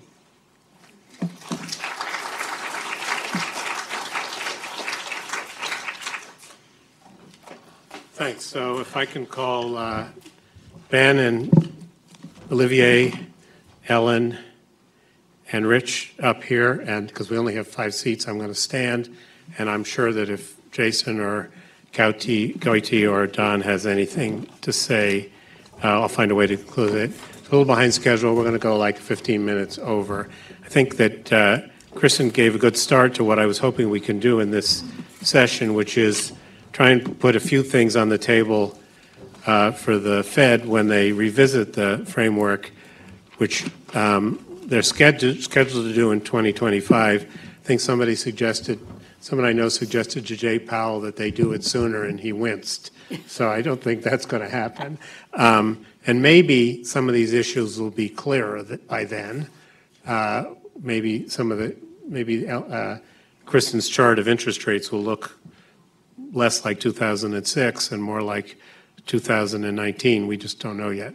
But Ben, I wonder if I could start with you. Before the Fed put out its framework, you had articulated, I think it was a speech at Peterson, where you talked about temporary price level targeting. And the idea was that we'd have an inflation target in normal times, but when we ran into this awkward situation of the zero lower bound, then we'd have a period where they would target the price level. And I wonder, in light of that, and there was a lot of similarity to that in the new Fed framework, do you think that that's a good idea? Do you think that the framework should be different in 2025, given what we've just gone through? Or do you think we landed in a good place and we just had a bad run? I don't think the temporary price level target has anything to do with what Don and Galti were talking about, which was the lack of preemption and holding to zero. The temporary price level target doesn't talk about employment. It's about, and we had a paper with I had a paper with John Roberts and Michael Kiley where we did simulations to try to figure out what was optimal. And what we found was it really, once inflation had been established at target for around a year, then you could begin a process of increasing. As I think Kristen pointed, others pointed out, when you have a downward bias on inflation because of the effective lower bound, if your target, and maybe this should be formal, if your target is, say, inflation or inflation expectations in 2 years, then there's got to be periods of overshoot, and that's the logic of this. I think the revision is going to have to take into account the fact that, that we won't be necessarily at the zero lower bound, all the time like we thought might be the case before, but that should still be in it because when you're at the lower bound, you've got to compensate for the fact that, you're not able to keep inflation up to the target all the time. You need to have some overshoot. So I don't think anything. What would you do different if you were rewriting the framework now, the 2020 framework? Well, again, I think there's, it depends how much you think of the September, December 2020 guidance as part of the framework. If it's not part of the framework, then I think I would be a little more fuzzy about the full employment concept, recognize that there are multiple indicators, for example, that should be taken into account. I would talk about having a period of time to reach the target that, it doesn't have to be at the target all the time.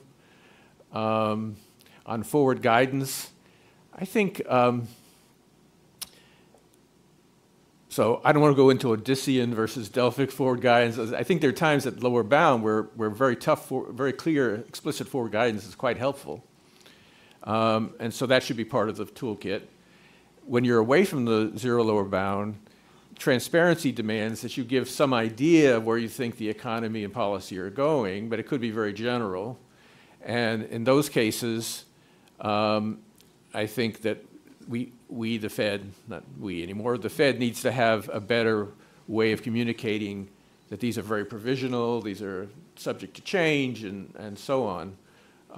So an indicator of the certainty of the guidance as well as the guidance itself would probably be a useful addition.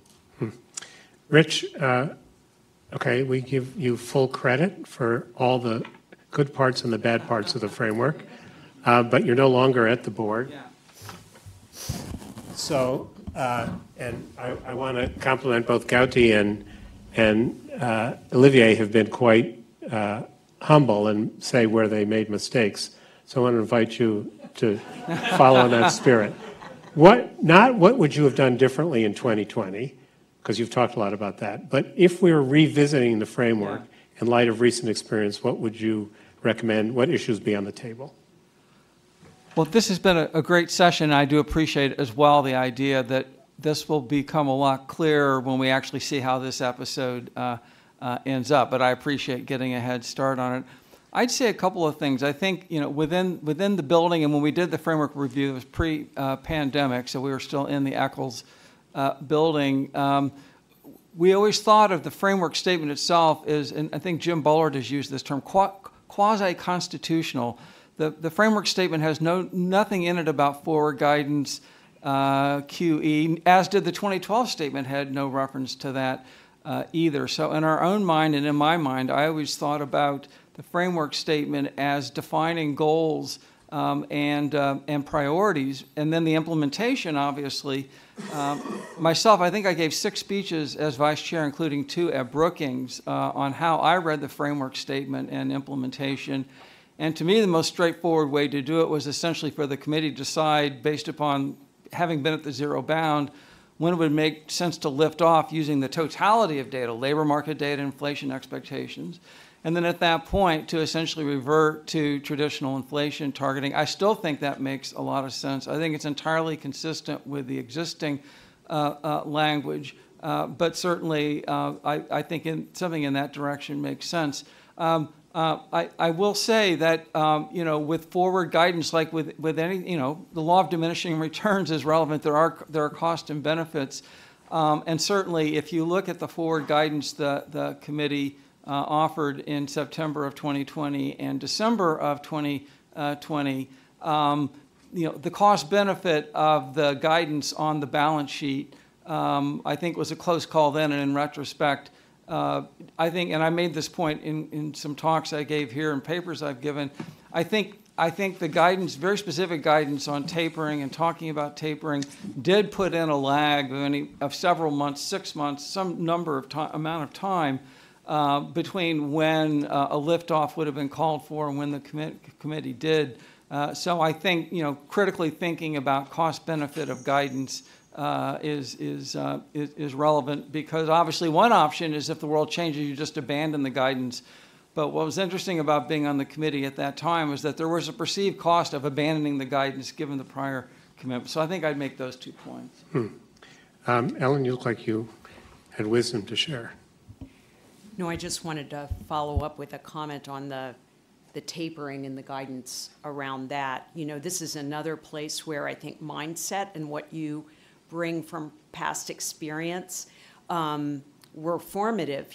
Back in 2012, there was this little episode called the taper tantrum, and it really did ruffle the Fed, and communications had to be worked out. And I remember then Chair Bernanke saying tapering is not tightening. I don't know how many times he used that phrase to convince markets that, a discussion of tapering did not mean that the Fed was going to lift the policy rate from 0 eminently. And so the whole procedure that was laid out, which really made sense at the time because the recovery was so slow, allowed the Fed to proceed very, very slowly. And even then, once tapering ended, there was still more than 12 months before the policy rate was lifted. Picking that apparatus up and plopping it down into the current environment really was just not the right approach this time. And so I really agree that, that whole thing needs to be looked at, including the idea that you might begin to lift off before your taper is completed, as suggested. Okay, so just to make sure I understand, Rich, I think you're saying not much needs to be changed in the framework, but we need to give more thought to how we use forward guidance. And Ellen is saying a good research question before we get into this again is how do we think about tapering and stock versus flow? I just have a quick comment on that. One partial solution is to, when you do QE programs, do a fixed amount for a fixed time. The But Fed that should has be, downsides as well. Right, but the Fed should be credited for being sensitive to the risks around tapering. When the Fed adjusts its program, there could be global implications, and it's very hard to assess what those are. So big credit to the Fed for being more sensitive. But a good counterexample is the Bank of England. When they did their QE programs, they announced a fixed quantity, so the default was it ended. And then you didn't have to worry about messaging, how do you end, getting ready to talk about it. There's the default built into markets is an end date. And that end date is often wrong. I think the Bank of England probably ended a little, but at least there's an end date on the books. That's the default. And if it's not enough, which often happens, then you can always do more. But then you get, if anything, the announcement effect of doing more. But again, the end is marked in, less risk of ending it. And if the date's off by a couple months, that's still a lot easier than a 6 month. I'm struck by how hard it is to focus the conversation on strategy because we keep going to tactics. Olivier, you saw you making some notes, so I don't want to preempt anything you'd say, but I am interested in your current views on if the Fed is revisiting the inflation target in 2025, what would be the smart thing to do then, given what you've said in the past? So I think in the abstract, the argument for having a higher target inflation remains very strong. And Kristen may be right that the R-star will be sufficiently high that we don't have to worry. But I worry. I mean, I remember what the assessed probability was when we decided on 2%, which was 0, and it turned out to be 100. So it seems to me that it would be good to increase the inflation target. I used to be of a 4% opinion. I've concluded, based on a number of papers, that at 4% there is salience about inflation, and that starts changing behavior in ways which complicate the task of a central bank. So I've downgraded to 3, from 2 to 3. What I hear is, well, 1%, who cares? 1% is what we got by doing QE. So one way of thinking about it is, if we had had a target of 1% more, maybe we would not have had to do QE, and I think on net we would probably be better off. I mean, QE is a very complicated set of measures to use with many, many, many adverse effects. So this is in the abstract. I realize that at this stage, the central banks don't want to talk about it because they want disinflation and they don't want to change the target. And it would be counterproductive for them to talk about it. But almost surely there is going to be a point where the issue is going to be there, where the rubber is going to hit the road, if I remember the US expression for that. Which is, in the next 6 months, it's likely we'll be around 3. And given that the Wage-Phillips curve is very flat, getting to 2 is not going to be trivial. And it may be very hard for the Fed to say, well, we have to go to 2, and we're going to keep interest rates very high. I suspect what's going to happen is that the Fed is going to be more relaxed. It's not going to change the target, but it may not be in a hurry to get to 2. And maybe along the way there's a discussion. But I think the argument is still very much there. Ben, you agree? Well, I agree in theory, but I think the actual reality doesn't really support it. One thing nobody talks about is politics. The Congress let us put in an inflation target without being part of the process, and I had to consult widely with that. I remember we were here, and Janet Yellen put up a video of the head of the House Financial Services Committee saying, under no circumstances will you raise the inflation target. I think if you did it, you would have to consult with Congress, and you might find out at the end that your inflation target is 1. So I think it's a very big issue. The second thing is that, whatever would have been the theoretical right thing in the beginning, and I think it's debatable, right now there's some very heavy barriers to making a change. Obviously, with inflation high, you don't want to give up the credibility that you're serious about inflation. You don't want to change where the target is so that you can put it around the arrow. But the other part is we've had a de facto 2% inflation target in the US since the 90s. And that's built up a lot of credibility and expectation. I think the change would, I mean, again, you know, I'm just trying to bring out all the issues, I think, of reality. The change would be difficult to maneuver and to get people to find it credible. It would have disruptive effects on bond markets, for example. So I understand completely the argument in favor. And I've seen papers that, you know, say it would make a big difference. I think we got more than 1% out of QE, by the way. But there are some real, given where we are today, right, as opposed to starting from you know, the original position of, you know, it would be quite a challenge to make that change. Carola? I should have asked people to identify themselves before, so I'll ask it now. Sure. Hi, I'm Carola Binder from Haverford College. My question is about the role of possible Fed Listens events in the next framework review.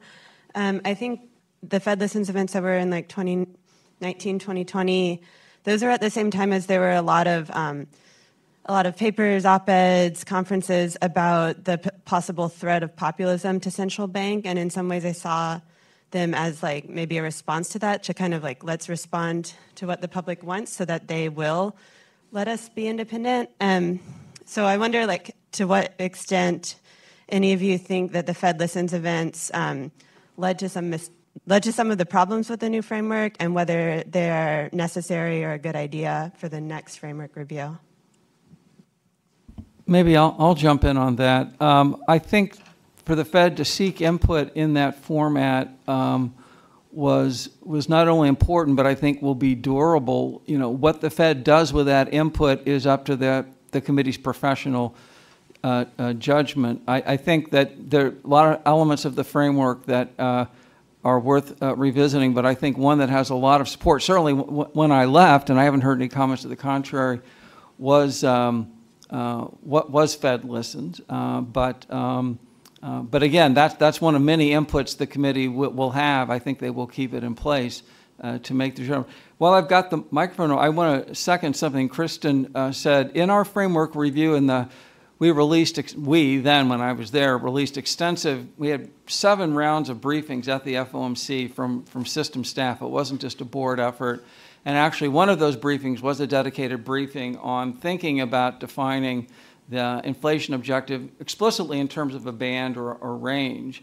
The committee chose not to go down that road given the initial conditions, because the concern was if the committee were to define a range of 1.5 to 2.5, that could reinforce the view that inflation would never get to 2, and then reinforce the challenge of inflation expectations sagging. So wanting to get away from the 2% as a ceiling perception, which other central banks have had to confront.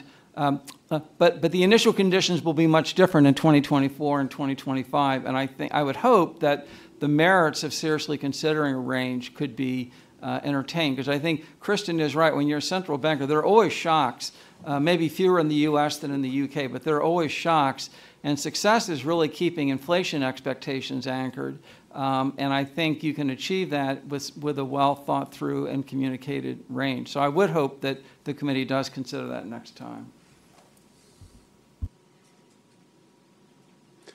Leisman, wait a minute. Let's go Sack first. Brian Sack. The idea that there would be a silence and no one asking a question is just too much for Leisman to take.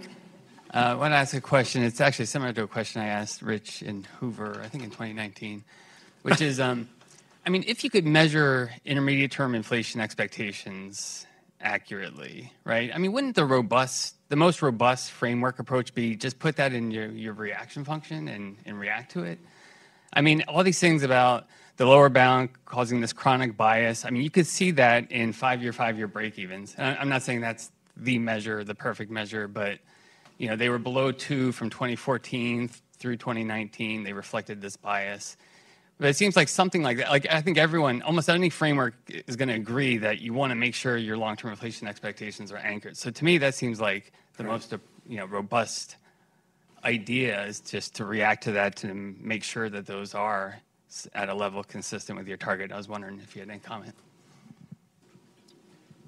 I have a paper with Michael Woodford. He did all the hard math, which shows that you get circularity in that kind of situation, that the Fed says we're going to target 2%. The market says, oh, okay, we'll expect 2%. And there's really, you sort of can get to multiple equilibria, and there are actually some problems with that. But on the other hand, I have advocated what Lars Svensson calls inflation forecast targeting. And, in principle, when you have lags, you don't want it to be at 2%, on every Tuesday. You want to have a path that takes you to 2% over a period of time. And I think one of the dimensions, I think several people have already said this, one of the ways in which you can improve the trade-off against employment is to be flexible in how long you take to get to the official target. Steve? Oh, please, yeah. Wait for the mic so people on the great beyond can hear your thoughts. Okay, the circularity is a very good point, but I mean, the whole experience from 2014 to 2019 is, we did see inflation expectations, at least measured in some measures, like looking too low. So it's not like it's a meaningless, idea that, hey, policy should react to that and be looser to address that. So, Steve? Then after Steve's question, I'm going to ask each of you to put, even if you've said it before, one thing you think should be on the agenda when the Fed revisits the review, when Ellen Mead comes back to run it in 2025. David, sorry, this harkens back to maybe the last panel. I wonder if Olivier and Ben would talk about the possibilities or probabilities of the immaculate disinflationary outcome from your paper, to the extent that it seemed reliant on going back to the prior efficiency of labor allocation before the pandemic. It doesn't seem like a incredibly improbable outcome. So I just wonder if you might address that. Thanks.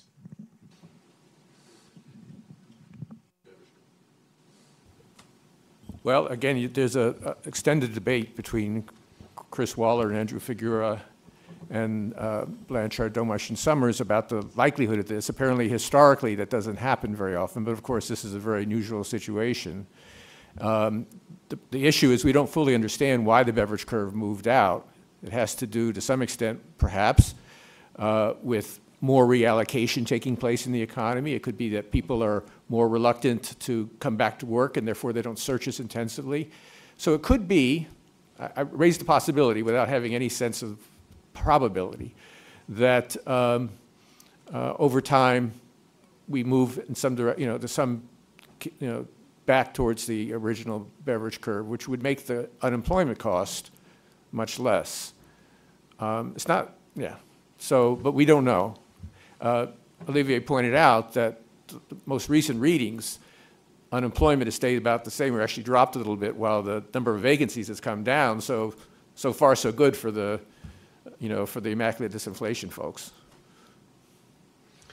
Okay, one thing that should definitely be on the Fed's agenda when it revisits the review. Do you want to start, Ellen? So I'd like to follow up on this comment that Don made about a little bit more discussion in the committee. While there were, I think it was 5 meetings at which framework review topics were discussed, there was never a go-round on the draft consensus statement that took place in a meeting. And, I went back to the December 2011 meeting as I was preparing for this, and that's really quite a discussion and quite an interesting thing about what is a framework statement, what should be in a framework statement, how do I as a policymaker see a framework statement. So I think I would encourage the committee to have a discussion that 5 years or 6 years later we could read and get a sense of their views. Rich? Well, I already weighed in on the idea of taking the range or the band seriously. But the other I would mention, and I want to second, I think, what was mentioned in some earlier panels, I think putting some meat on the bones of what is a broad-based definition of full employment. There are ways to make that operational, including using labor market condition indexes, for example, the Kansas City Fed, or even tying the tight labor market to some notion of the level of wage gains consistent with productivity. I think would be quite useful. No one's happy with putting all the eggs in the U-star basket since it moves around. And so putting some time, if not in the framework statement, then into operationalizing it, I think would be quite helpful. Because as my chart showed, both the Kansas City 18 indicator index and the VU index were essentially saying mission accomplished by the fall of 2021. Well, I would say a band, but since Rich just said it, I'll say back to a more symmetric framework. So the Fed can preemptively address risks that when inflation is picking up too quickly, not just when inflation is too low. Olivier? So I was very much taken by Christine's first point about the role of global shocks. I mean, and maybe the recommendation is even more for Europe, which is more or less only affected by global shocks at this stage.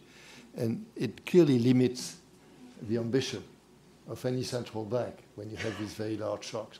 And that has to be taken into account more explicitly. Ben? Well, I guess I would say that there should be something about, given the lags of monetary policy, that the outlook has to be considered in making policy decisions with due attention to the uncertainty necessarily associated with that outlook. So I guess that's just the backdoor way of bringing back a little bit of preemption. Great. So I want to thank everybody, including our panelists and Ben and Goiti and Jason Furman. And I want to thank my team, Stephanie Sansula and Hao-En Shen, who managed to pull off an event with our ES events manager on vacation. And thank all of you for your attention and coming. And you can rewatch this whole thing at your leisure at faster or slower speeds, depending on your taste.